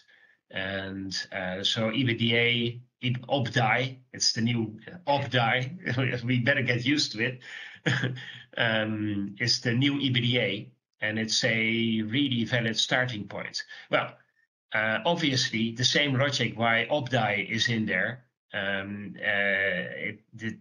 these impairments and asset write-downs need to be reconciliated to the by nature presentation if a company reports by function. So these two should be aligned, and that's a very natural reason. So maybe others can add into this as well. Thanks. Thank you, Martijn. Any other views on that specific point? Or strong feelings? From the automotive section, we didn't understand the question at all, why we should present write-downs on inventories, naturally because they are in the COGS, but then I learned in the discussions that others may see it in the other operating income. And if it's only about saying where we show the write-down on inventories or mainly show the write-down on inventories, it's no big thing for us. We just write it in the COGS and then we're gone through. That's no problem. Thank you, Andreas. To be honest, it's the same. Oh, sorry. Jake, no, sorry. please. It's the same for us. We just showed them in the operating category. So, showing it up, it wouldn't really change much, to be honest. Thank you. We have two questions from the audience, which I would like to bring in. The first question is that the worry that the proposal to permit mixed presentation would require additional disclosures on depreciation may be unduly onerous for smaller companies, and this may in turn impact the quality of the information provided, and thus impairing comparability. And is that being considered from a cost-benefit perspective? Maybe that's a question more to the IASB, I presume. So I'm happy to come in there. I mean, the first thing is the proposal is to permit mixed presentation, not to impose. So I'm not sure how that results in extra cost for an entity. In some respects, you may say it could reduce cost if an entity is already using a mixed approach, because they wouldn't be forced to go one way or another. In terms of the reason why the IASB has looked at additional disclosures around depreciation, amortization, and employee benefits those are the three items that by nature preparer is already required to disclose in IS1. So all that is additional is looking at the allocation of those into the functions. Now, we hear a lot today about connectivity between sustainability related disclosures and financial statements. It doesn't seem really, against that background, too much to add to ask for connectivity between what's in the notes and what's on the face of the financial statements. So to try and build that connectivity, to have better connectivity. And so that's why we've landed on those. It is a compromise, this solution. We could pursue what was in the ED, but this would certainly add some years to the project. And I think the judgment of the board was to try and find a compromise and see if we could move forward in a timely manner with the proposals that we already have, rather than delay further. Thank you, Nick. Martijn, you wanted to react. Yeah, just to say that I understand, but there is a difference. The way that companies could enter it into their accounting system is various. Especially amortization is usually just brought up from another system that deals with fixed assets. So bringing some of the information that is required now by IAS 1 takes a different time, cost, and burden on especially the small companies than by distinguishing it further by the function again. So I do think it is a cost, and it depends on the company how they enter, because some are using tagging, some are using just different ways of summing this cost up. So for some companies it may be just a note. For some it may be actually a huge cost to I mean, comparing to the size, because again we're talking, the question was about the small companies. So looking from the small company perspective, it does take some time to dig it in and change it all up in the system to allow the per function line, which would be required nowadays.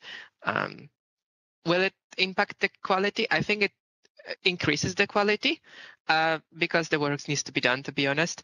It carries the cost, which is to be discussed. Is it a significant increase in quality? I have my doubts whether just showing those 2 or 3 items per function does increase in quality, the quality so much that it's necessary to show it. But then maybe users have different opinion. Thank you, Martijn. Any of the users having a view on this? Otherwise, just looking at the. Otherwise, I have a question on energy costs, and for obvious reasons, this is a hot topic at the moment. And the question is, how would analysts compare 2 entities of the same industry, one with a highly integrated production and transport, so energy cost being a primary expense, and the other one is externalizing products in that respect, and hence energy costs are included in the cost of goods purchased and transport service charged by third parties. And maybe one of the users can shed some light on this. Maybe. Martijn, you want to? Yeah, sure. Come in. Well, this is, for example, for airlines, this is a very hot topic. I mean, the age of your fleet can decide your competitiveness. And for shipping, for example, it's not only, I mean, financial analysis is migrating not only, is more and more including sustainability aspects of companies as well. How viable are you in the future? And will you be able to live up to the societal needs that are imposed on you, sometimes via taxes or prohibition? So it's not only like how does this cost raise by X% because of the energy mix of a company. It's also about, oh, you're dependent on heavy fuel for your ships. How competitive will that be over time? And so and it's bringing the pieces together of the puzzle. That's the whole life of an analyst. And we need clues for that. And energy costs are a major clue for that. It would be like an exemplary of how sustainability information presented in a management report can be linked or should be linked to energy costs presented in the financial statements. So I think this is very important, and it's probably investors will choose to engage on with companies if they observe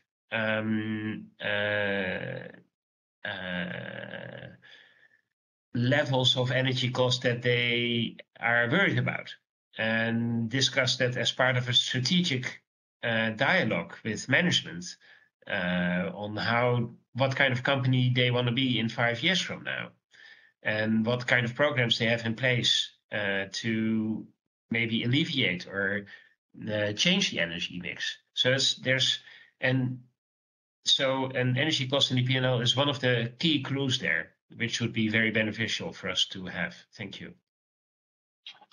Thank you, Martijn. That's certainly a helpful answer. There's another question from the audience, and Andreas, please, because you want to respond. Sorry, I wanted to respond on this question about energy from a preparer's perspective. I understand it from a user's point of view in the first slide that you want to know what our energy costs are, but like it was lined out in the question, the problem is you have different companies, and if I only get if I only have expenses by external parties, it's not my energy costs. It's my energy costs if I do it by myself. And what is my energy costs? We are self-producing energy. What is my energy cost? Is it total cost of our energy providing? Or is it only part, for example, the part of gas we acquire or the coal we acquire? So as long as it's not defined, you have a less comparability. This is a really complex question, I will say. And if we do not have more discussion about it, how we can define it, you will have a total different outcome per company, and it will not be really comparable. Can I just quickly respond? Because these are very valid comments, Andreas, and it's about, say, scope 1 or scope 2, huh? And on carbon footprint, it's very similar. The thing is, if you buy stuff from others, you have a choice. You can choose to buy from somebody else who has a different energy mix. You have much more flexibility than when your machines, they are your machines that you are feeding with diesel or electricity. So from a flexibility point of view, there is a difference. So even when you ask me how do you compare these two companies with very different, say, outsourcing, or you have more flexibility as management if you choose to attract your services from another company. So there's less dependency, I would argue. You have less dependency, but you will not see it at energy costs. If I only get an invoice for transportation, and you even will not see if we, for example, invest more in CNG transportation instead of normal diesel transportation, you will not see it in our energy costs. That's the point. Actually, we will, because of the CSRD. And the CSRD will require you to look up and down your supply chain, especially scope 2 here. So this is information that may seep in via the sustainability report that is bound to become a obligatory reporting requirement when the effective date is there. Okay. Which will take away a bit of the leeway in make or buy decisions, because you have to present scope 3 potentially going forward anyway. So, Luca, you have raised your hand as well. Yes, thank you. It's just one more topic that, in my point of view, is important regarding the energy cost, but also other similar important costs like HR cost. What is important for us is to know what is internal and external split in the strategic investment of the company. Because if the company have more internal processing and production with more internal energy cost or less external, the company, the group can manage better this kind of risk, and also is more clear in terms of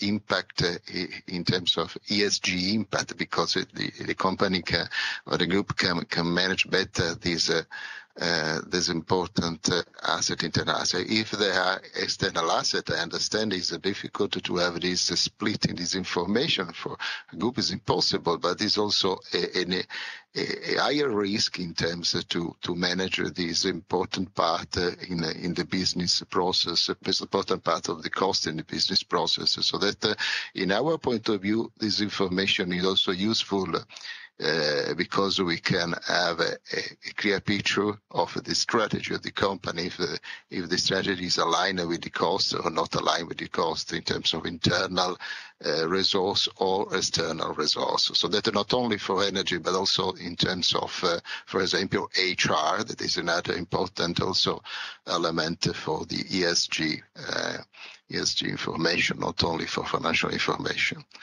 Thank you. Thank you, Luca. And I think we still have one question left, which is the question about whether to include all operating expenses disclosed in the note. But before we move on to that, we still have a polling question on the inclusion of impairments and write-downs of inventories.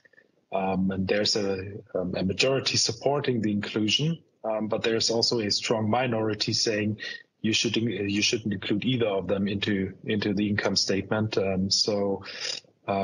Dearly held views, I presume, on this one as well, but a slight majority for including them in the disclosure in the income statement.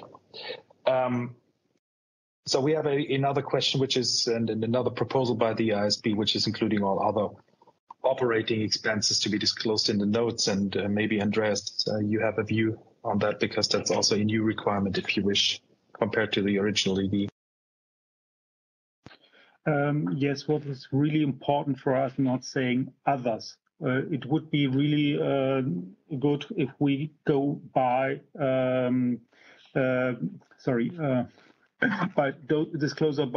disclosure and decide this is really necessary for the user to know it, because every disclosure we add will really add our costs. So this is really important. As I mentioned when you provide this data, it's not just splitting up your accounts and saying, okay, can you split up the different items, but you really need to reconcile that group internally. It's a lot of costs, it's really complex, and therefore we would appreciate if it's only done when there's really usefulness. And we, as a preparer, don't really understand what the usefulness is to split up every cost item by function. Thank you, Andreas. Luca, do you want to react to that? Yes, thank you. As I already introduced before, we are supporting the presentation of operating costs based on the function of expense, but we think the presentation by nature of the expense provide a more useful understanding of the actual operating cost of an entity. A by nature presentation provide more disaggregated breakdown and more information of the operating cost of the operation. In a function-based presentation, in many cases, the cost of goods can represent a high percentage of the total operating cost, which provide little information of the actual cost allocation. An entity presenting its expenses only by function basis should also present a full reconciliation by the nature. We welcome the exposure draft requirement with this option. So that in few we prefer the disclosure by nature presentation, but that doesn't mean that we are completing against the by function presentation, because it is true that the profit and loss often doesn't contain enough information to properly analyze the cost structure and the way that this has evolved during the lifetime. For example, the marketing cost. This is often the case when by function is used also when by nature is used. It means that the users in both cases want better information in the notes that give more details referring to the operating cost. We have checked a few good and a few very poor examples in the market. In terms of comparability, I've observed that sanitary sector by function probably are better used the by function because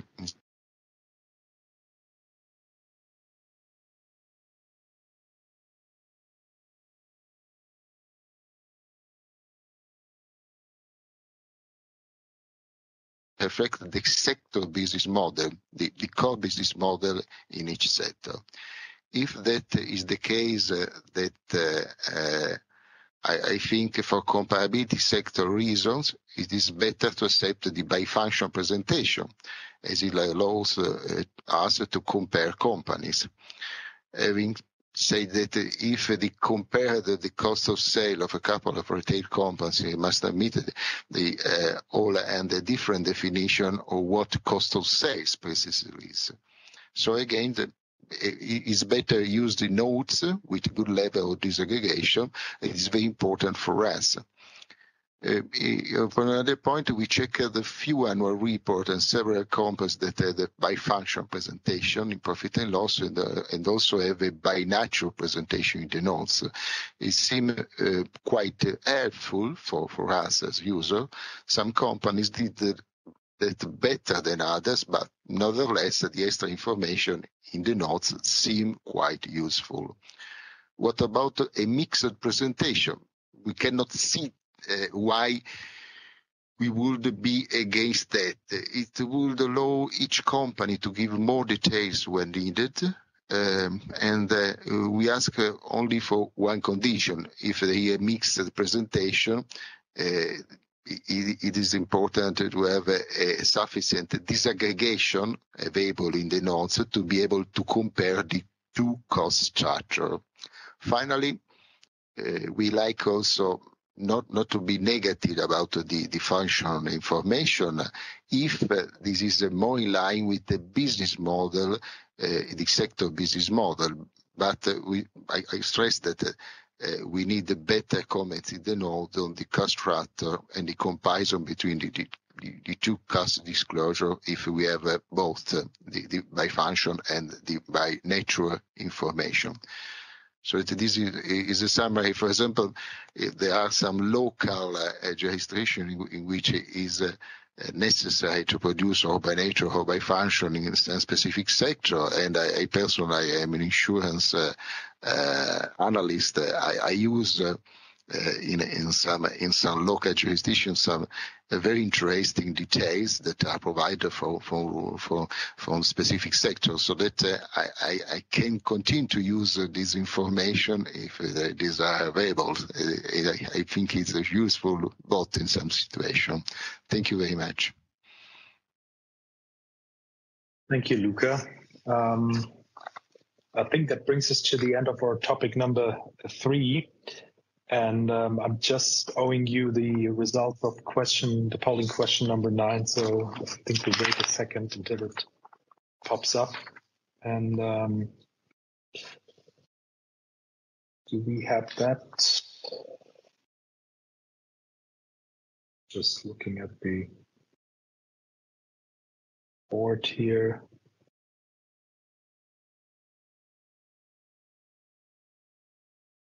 Let's wait a second, otherwise, there you go. Thank you very much. And there is I'd say, strong majority against disclosing all other amounts of expenses by nature, with nearly 88%. So only one respondent being in favor of it. So that's a very clear response from the audience. So with just to clarify, if I could. Sorry. Sorry, Nick, this isn't a proposal that the board has tentatively agreed. This is an area that we are exploring through outreach.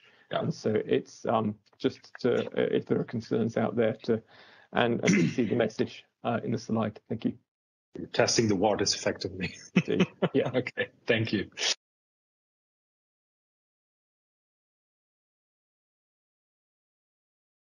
Your microphone is muted. No. Just noticed. Thank you. This brings us to our next topic, which is management performance measures, and both the rebuttable presumption that the IASB has introduced during its deliberations, but also a simplified approach to the required tax reconciliation. And Nick and Filipe, maybe you guide us through the recent proposals on this one. Sure. So as the other sections, I'll kick us off. As you mentioned, those are the two main changes to the management performance measures disclosures. So the addition of a rebuttable presumption and some guidance on calculating the tax on reconciling items. So in the exposure draft, there was a proposed definition for capturing a subset of non-GAAP measures that will be disclosed in the notes, including this reconciliation and other information to give transparency about what are management performance measures. Now, part of the definition of what a management performance is that it communicates management's view of an aspect of the entity's financial performance. And part of the definition is that it is communicated in public communications outside the financial statements. So the rebuttable presumption is attempting to address feedback that in that definition, whether a measure represents management's view on its own could be subjective and therefore lead to management performance measures not being captured within the definition. But also there's feedback that not everything that is communicated in a management's public communications necessarily reflect management's view. So to try and address those two, the rebuttable presumption is that if a measure is communicated in an entity's public communications, it's assumed that it reflects management's view. Now that can be rebutted with reasonable and supportable evidence that the entity has published that information for reasons other than communicating management's view. An example of that might be that measure is not something that management feels reflects its view, but it's something that is required to publish by regulatory guidance. So the other change on the next slide relates to the calculating the tax on the reconciling items. So in the exposure draft, the requirement that is proposed is to include the effects of the income tax and the non-controlling interest on each line item reconciling the management performance measure to the closest comparable measure in IFRS standards. Now, there was feedback that it can be complex to calculate the tax effects on an individual line item. And so to address that, the IASB has tentatively decided to include this guidance on how the tax is calculated. And what it does is it introduces a simplified calculation that would be based on the statutory rate of the underlying transactions in the relevant jurisdictions, but it also would allow for more complex calculations where an entity wished to do so. So again, this is a change that's trying to attempt to find a balance between providing useful information to users, giving that minimum level of information while balancing the cost of repairs and providing it. So with that, turn it over to Filipe to talk about the feedback received so far. Thank you, Nick, for the introduction again. So on MPMs, EFRAG received also some application questions, particularly from financial institutions, and also some references to the scope. For example, participants questioned to what extent additional subtotals would be permitted and whether they would be considered as MPMs or specified subtotals. There were also questions on MPMs related to non-listed entities, including how would it apply to subsidiaries that have a parent that makes public communications. On the rebuttable presumption, many welcomed the new rebuttable presumption on MPMs. However, there were questions on whether an entity would have to provide disclosures when it decides to rebut the presumption that a subtotal is an MPM. Highly regulated entities also raised questions on the applicability of the rebuttable presumption. Can we go to the next slide, please? Thank you. On the revised simplified approach to calculating the tax effect, EFRAG got mixed views on the proposed simplifications. Some welcomed the IASB simplifications as it would remove a large part of the operational complexity. Others considered that calculations were difficult even with simplifications. These participants requested additional guidance to help implementation, such as illustrative examples. In regard to disclosures on each reconciling item, some highlighted that it can be challenging and asked whether it could be done at subtotal level instead. So these were the main comments that we got in the outreach activities.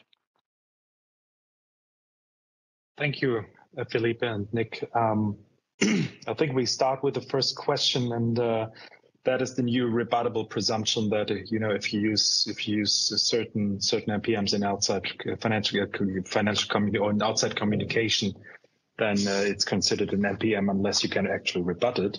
And the question is, will that actually work in practice? We have heard the comments in that this might be an issue in highly regulated industries, and I think that's an excellent jump-off point for me to hand over to Nicklas on this. Thank you, Jens. And I was glad over the wording that Nick used here to say, if regulation, it may be rebutted. Because when I read the staff papers previously, it had been law.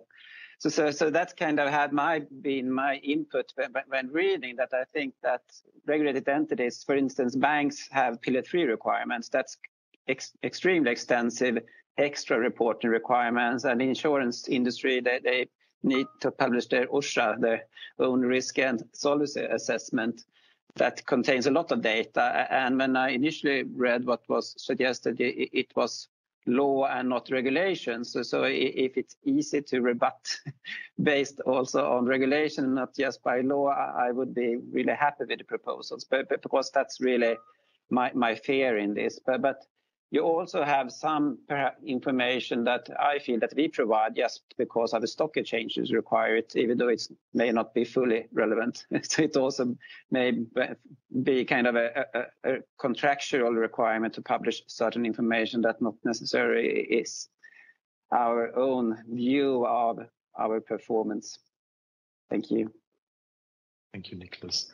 Marisa, do you have a view on this as well? Yes, I agree with what Nicklas has said.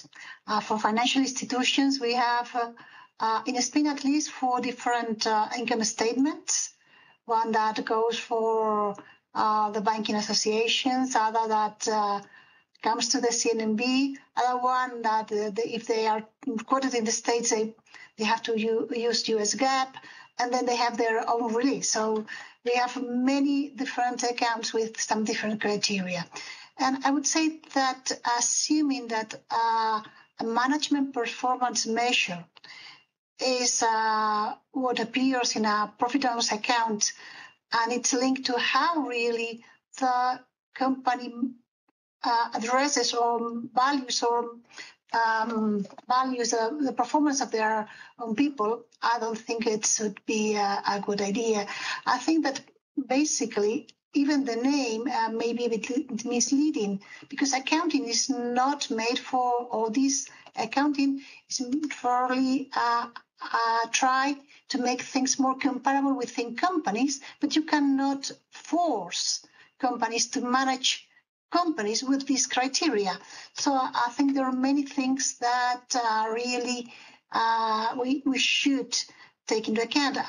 First of all, I would change the name. Instead of management performance measures, I would call them performance measures that would use companies to be compared, not probably banks or other companies inside do not use those measures.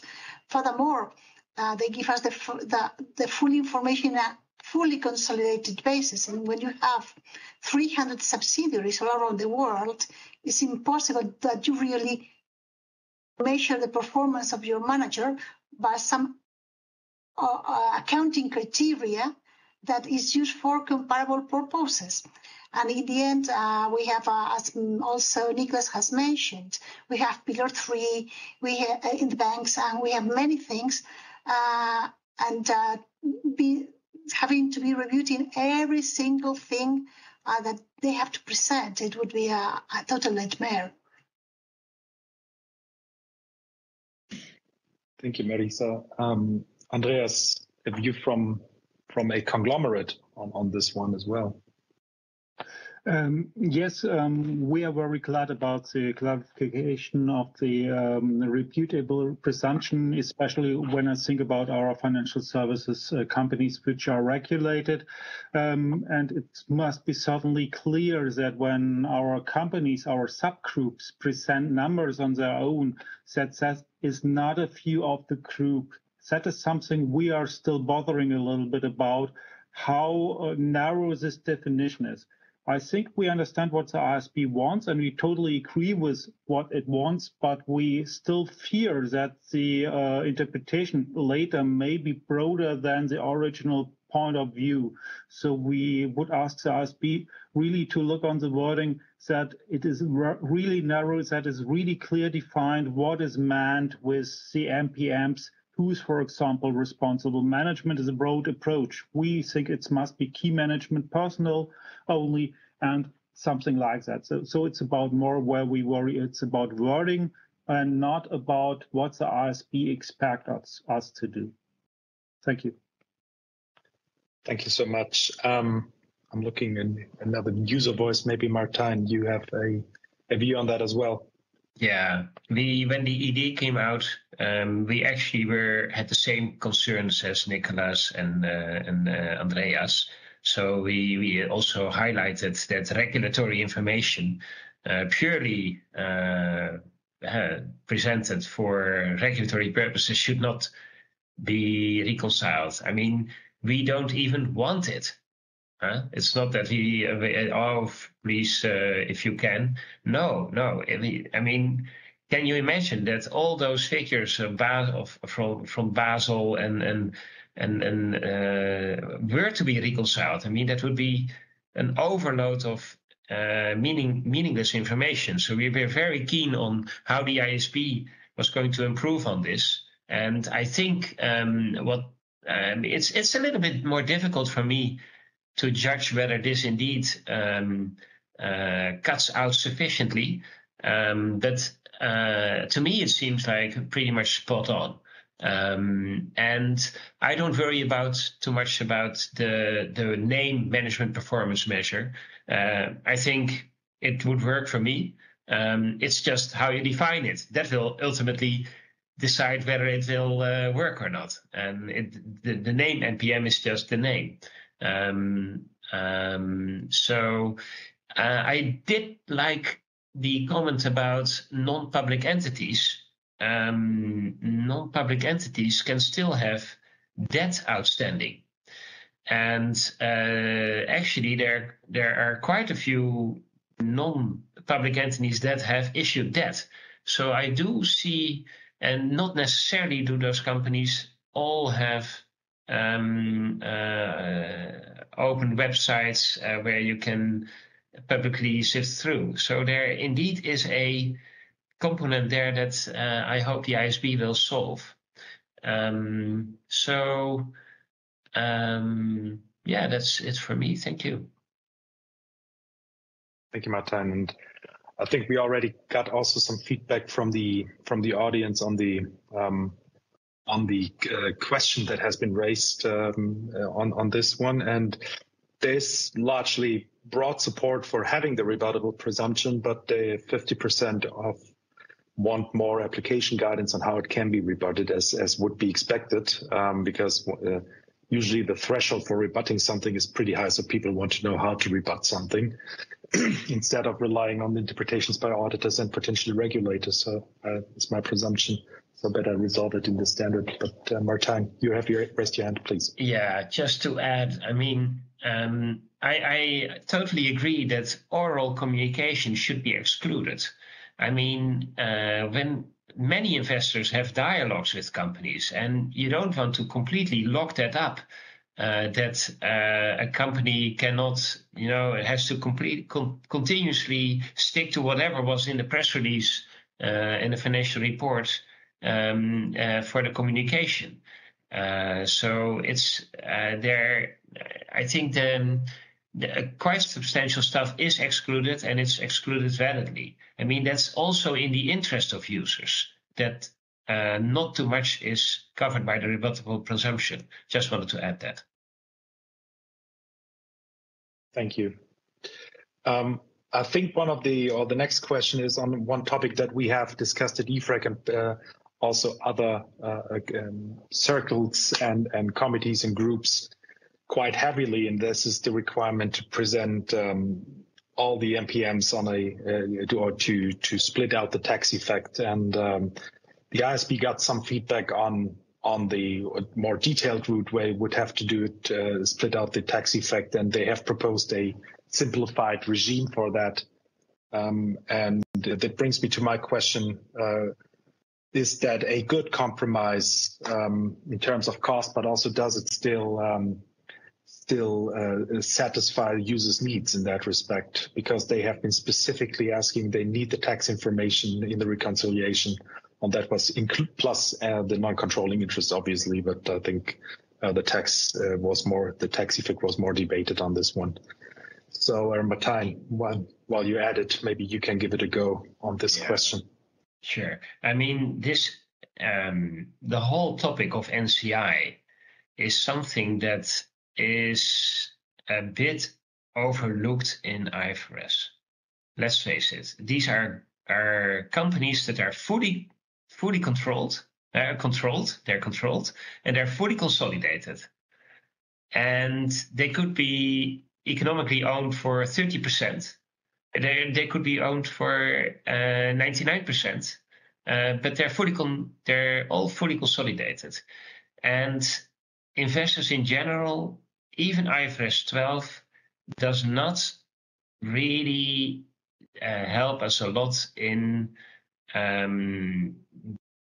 unpacking what the effect of those entities that are the parts of the entities that are not that are not owned, what those effects are on the group as a whole. And this is like a first good inroad, or not the first. It's an additional inroad in better understanding how certain items are affected by NCI and the taxes. So, do we need that behind the comma? Actually, we don't. So we need the information, but we're open to practical expedience to make it less costly for preparers to put up with. There will always be cost, obviously, but I'm glad that the IASB found a way to formulate practical expedience that would relieve a significant amount of cost for the preparer, because that's this should get us where we want. Thank you. Andreas, obviously the preparers raised their voice in terms of the cost of preparing that information, and maybe you have a view and whether the simplified approach might be striking the right balance. Yeah, for me, it has a lot to do with the quality of the standard at the end, because normally we as a company has a philosophy to provide operating profit as the main item. And later we had the diesel issue, and then we had some MPMs on that, which are strictly limited. If it's about that, what we have to present, I understand then the user said they want the effect on a restructuring or on a specific fine. We say we take it out from the operating result, because otherwise it would be misleading. That they say, I want the tax effect on it, because fines can have a tax effect of 0. This is a major difference. Or I want to know how it's split up. You're a big group, how it's split up. Is it Traton or is it Porsche, where we have high NCIs? I fully understand that. But then we talk about the new approach and are not sure if we can still keep operating profit as our major controlling item, only on minor items like maybe investment properties somewhere, or maybe some interest costs or something like that. And then it can be said we have really slightly differences, but split up totally to our group, and then providing this additional information for, let's say, a slightly modified operating profit is totally overkill, remembering that the operating profit itself is not shown tax effect on it or NCI effect on it. So we wonder, why should we show it now on this slightly different operating profit we may have to present to show our view of the operating business?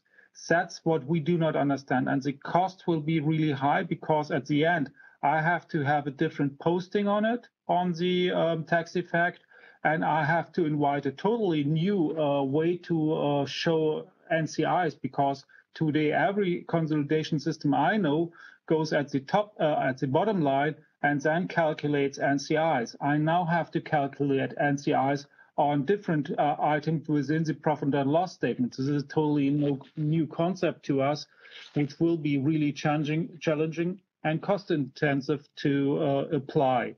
So it really has to do with the company. What do I expect as an MPM? Today, only operating profit plus minor effects, no problem. But if I want to have a slightly different operating result, then it will be really, really complex to follow your approach. Thank you. Okay. Thank you. And that's for a big company, maybe Martijn, for an SME. How's that feeling? Well, I really like the change of the approach and simplifying it. And while I'm a smaller entity, we still have the problem of being part of special economic zones, and we actually get a very specific tax discount and tax exemption.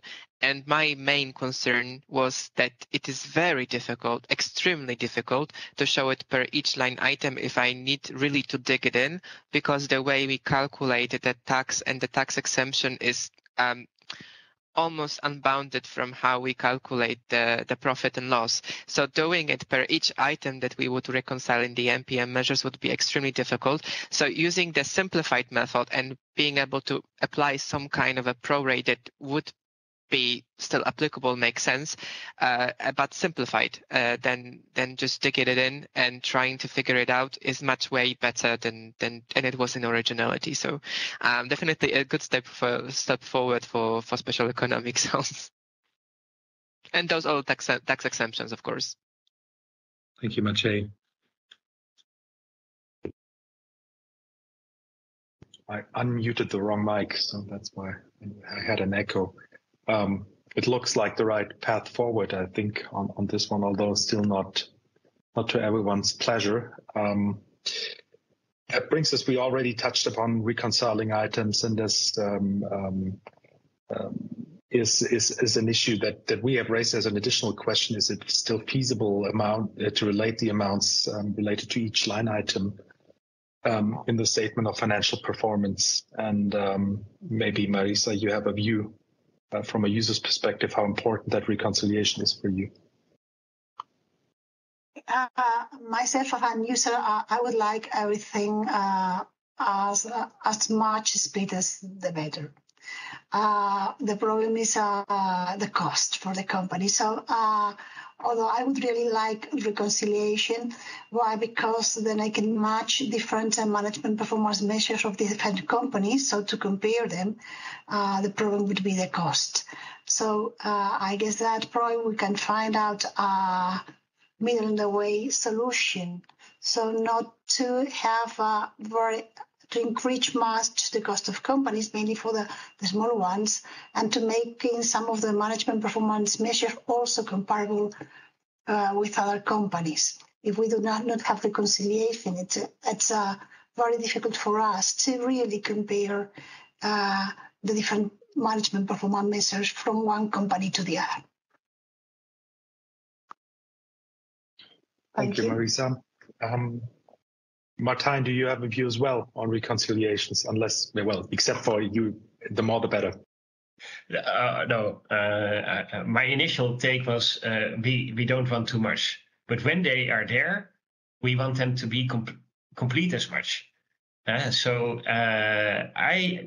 the reconciliation,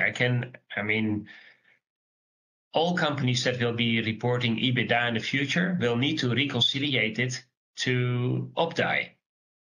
And I can assure you that all fundamental analysts will just spell every word of this reconciliation. This is like critical information for the investor. Critical. Because this allows us to make our own judgment, to make our own judgment about what we consider either underlying or continuing or EBIT OPDI for the firm. So this is very insightful. And I don't believe too much in the cost of these reconciliation, because these are deviations that management make themselves. So, those are the reconciliation of management themselves. Where do they come from? Somewhere. So it should be obvious what those deviations are, because you created them yourself. how can it be costly to show them in the financial statements except for the ink? I don't see the problem there. And it will be of a very high, these sections will be spelled by investors, because it doesn't mean that, and I really want to make this clear, I like companies to produce NPMs. I want to know the view of the company and how it deviates from IFRS. That is useful information. I would encourage companies to produce NPMs. But please explain in detail what exactly the deviations are, so we can, as investors, make our own judgments as well. So this is this is a major improvement from where we are today. And I hope it will be implemented without too much delay. Thank you, Martijn. That was a robust statement on having these reconciliations. Maybe we have a preparer's perspective on that as well. Maciej, is it just the ink, or is there something else?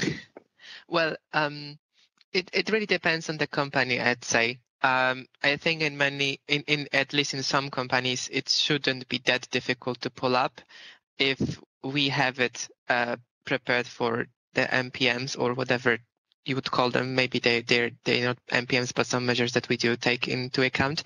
At least I'm not a public company, so technically I don't have MPMs. But overall, I'd say it's very entity specific, and it mostly concerns about how the entity would run the accounting system, I'd say. My main concerns don't lie in getting the information. My main concern lies in how useful it is. So I wanted to say it's up to the users to say, and I think that the users stated their mind.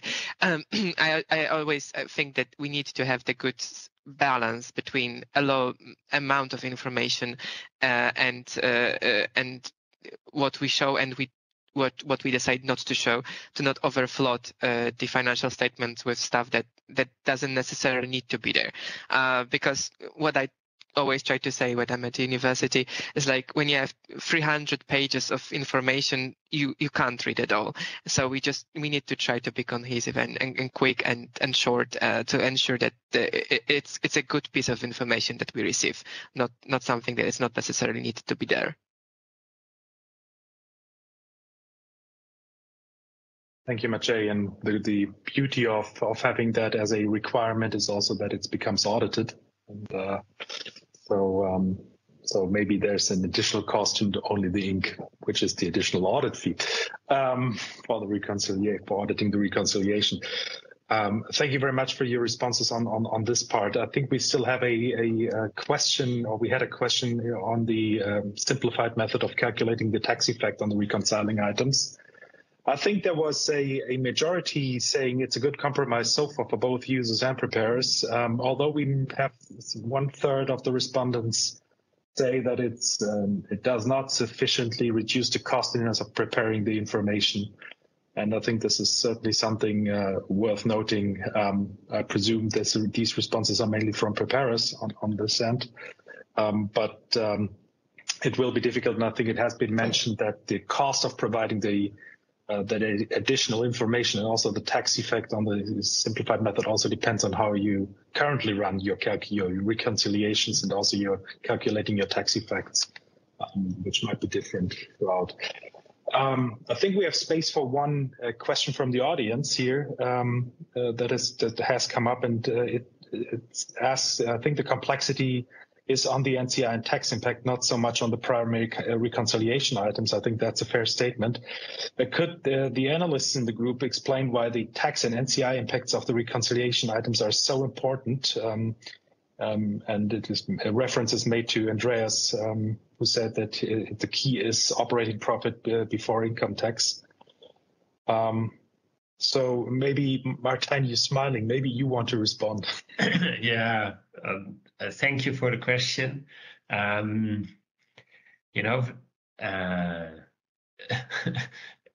Investors don't receive operating profit as a dividend.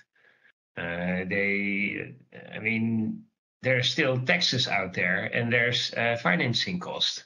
And so if you want to understand the cash flows of the companies, it goes beyond having a good look at operating income. And you want to model, you need to model tax as well. So these disclosures allow you for better judgments in estimating current and future tax expenses. So maybe that's a short answer to the question. Thank you. Thank you, Martijn. And there's another question, and I think that might be one for the IASB. On the slide deck, it is mentioned that extending MPMs to ratios, cash flows, etc., has been also requested by some, but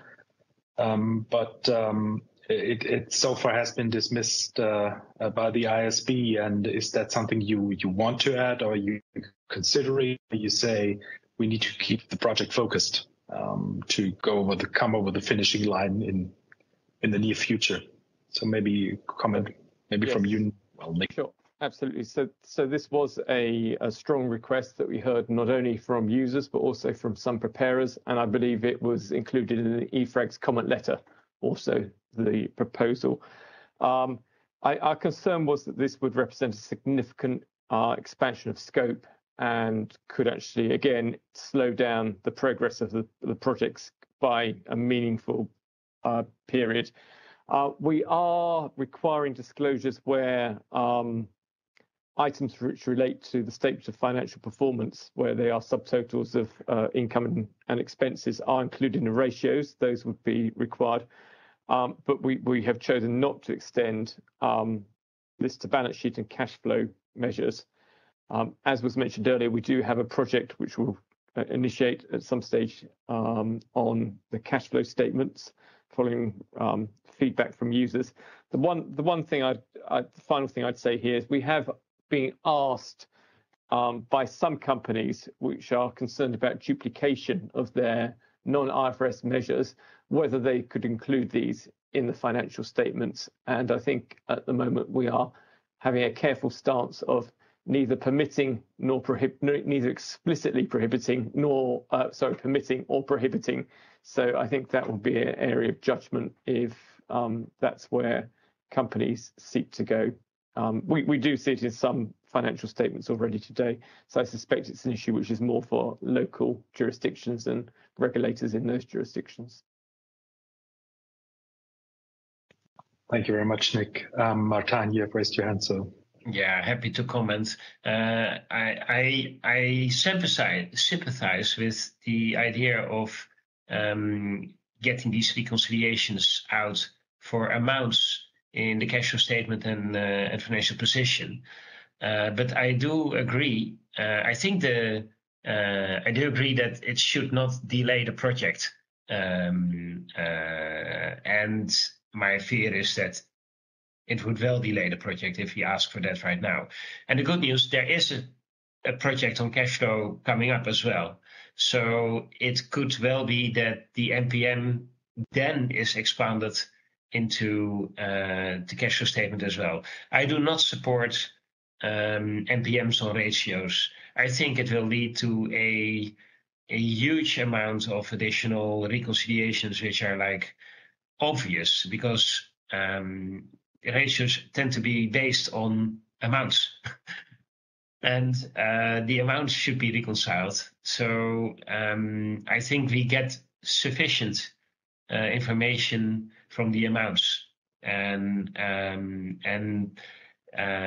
we have to be careful.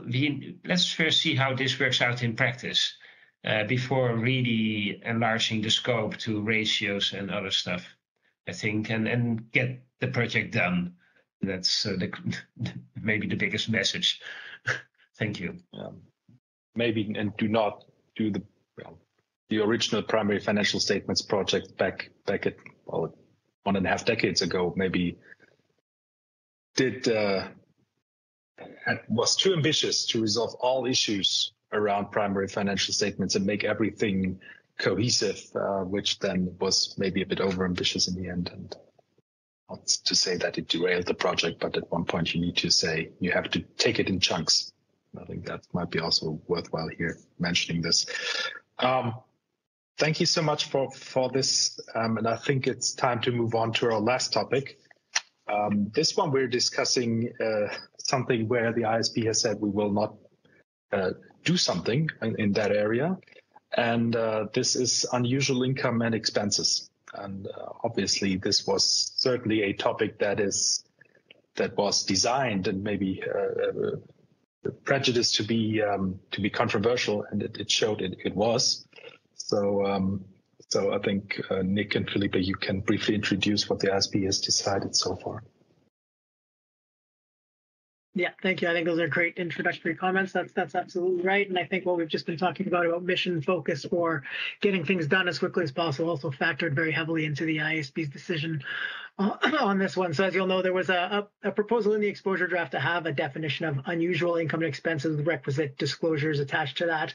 And while there was feedback that it was well supported to have a definition of unusual income and expenses, the definition that was proposed based around an idea of recurrence was not well supported, mainly because of concerns around the subjectivity of that definition, but also the population that it was capturing was not considered to be the right one. And the board and the staff did a lot of work around trying to resolve those issues through many discussions and with stakeholders and within the teams.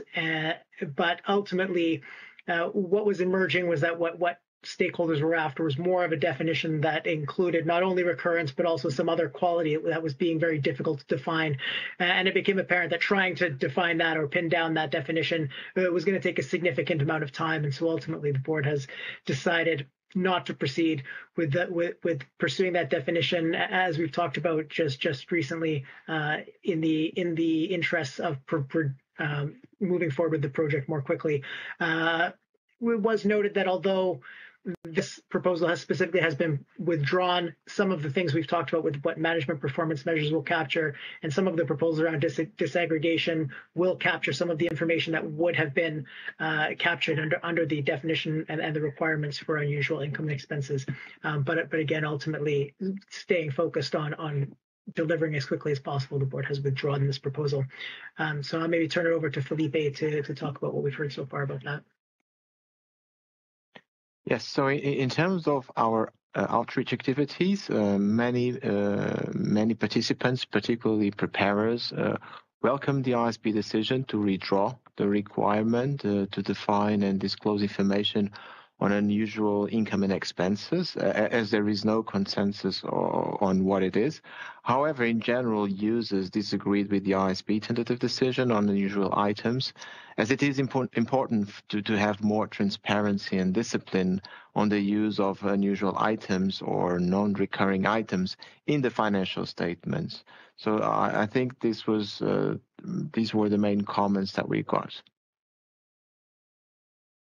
Thank you both. I guess nearly everyone has a view on this, so I'll try to pick one who's starting off. And maybe Martijn, you have a view on unusual items and what to do. Yeah, definitely. So I was actually the one that actually liked the idea of introducing it to the standard, and I actually regret that it's not a part, but I understand why, and I understand the need to go out and publish the standard. My main concern regarding the lack of disclosures in relation to unusual incomes and expenses arise from local grounds, and what I see that happens a lot, which is just ticking a list of requirements to fulfill. I understand the view that the risk of not disclosing it may be mitigated by other disclosure requirements that are present in the proposal, but on the other side, I'm afraid that there will be companies that just may not disclose this information, even if it's material, because they all just bound it together with something that is more usual, and therefore we may just lose out on some information. I've seen that happening in the past, and I wouldn't be surprised if that keeps happening in the future. So I understand the problem. I understand the problem of a definition, because it was very difficult to give a good one. So my only thing here would be that I'm hoping that it will be a part of some future project, and I understand it will not be moved on now, but that it should be a point of discussion at some point in the future, and something regarding this area should be published and should be enforced. That's my most strong point of view on that. Thank you, Maciej. Martijn, a user perspective on unusual. Yeah, this is actually what we would really like to know. What is unusual, and have them identified, and so we can have our own judgment. It is so difficult to define. So whatever definition you come up with, it will just not fit all preparers. And the good thing is the NPM, many companies produce NPMs to explain why their underlying result is different from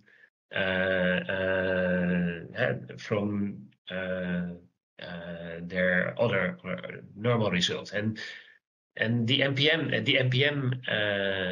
reconciliation will give us already so much.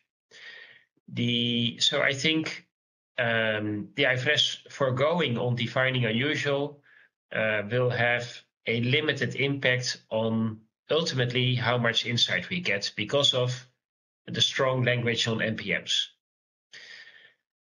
There's one area of concern that remains, because companies elaborate on all the unusual cost usually, but they do not always elaborate too much on their unusual incomes. And so there's a bit of concern, like, okay, is there maybe another way of maybe putting in some extra safeguards on especially other income, that to make sure that we understand other income? Because it can be very substantial for companies, and it can vary greatly over time. And it's very difficult for an analyst to put a view on, okay, should I just take it out as one-off, but without proper disclosures on other income. And so I think if there is something to do, it's on providing more, a little bit more disaggregation on other income, especially because there's the real concern. Other expenses will be like exceptional expenses, unusual, will be highlighted by management anyway. And whatever the solution is, it should not delay the project. Thank you. That seems to be a recurring item, that it shouldn't delay the project.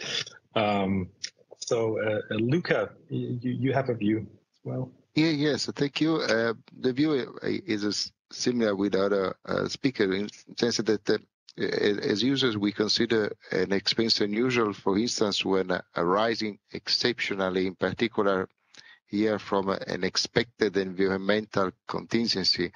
But on the other hand, an entity incurring in either exceptional marketing expense due to launching or post-marketing campaign will not be considered an unusual expense as a part of regular business activity for an entity. Users adjust the entity valuation when it's occurred exceptionally. In particular, when regarding the presentation of unusual items in the financial statement, we think that introducing a separate line item may increase the risk of impairing comparability among companies and may involve an element of subjectivity removing ambiguity and making comparison before key for analysts and investors. So that I agree with personally agree with the decision of the ESB to postpone this topic. And then last information: unusual income and expenses can be explained in notes. And if there are other items that impact on the operating incomes, the entity should be explicitly reporting this information also in these notes. It should eliminate the disclosing restructuring costs and income of other natural operating expenditure, and disclosure is not. So that I think that the solution is possible as option for information that the company that like to give information in note, but I agree with the ESB decision to postpone this matter, this topic to the future, because in this framework as was presented, there was not clear how to apply, and also not clear for us as user how to read this, to analyze this kind of information. Thank you very much. Thank you, Luca. Nicklas, unusual items in the financial services industry. Yeah, and what's really that? It's a difficult question, but just to start from the beginning, I fully agree with IASB not trying to come up with a definition, since I was part of the debate back then and I had your role, Jens. I think everyone agrees that it might be good information, but no one agrees on the definition. And looking at the banking industry, the users I'm involved with, I think their main focus is not really unusual items. It's to kind of identify the recurring earnings. So regardless if it's unusual things or not, they want to be informed of how much have FX movements affected your expenses and all kinds of things that are not really unusual, but recurring, but still distort the kind of long-term expected earnings that we will generate. So that kind of information we give already, regardless if it occurs every year or every second year and so on, because they want to kind of find the basic earnings that we have and the change in that. So I agree with not trying to do anything right now, and I don't think they should try to do anything in the future either. so I'm okay with that they withdraw it. Thank you. Thank you, Nicklas. Andreas, from a corporate perspective.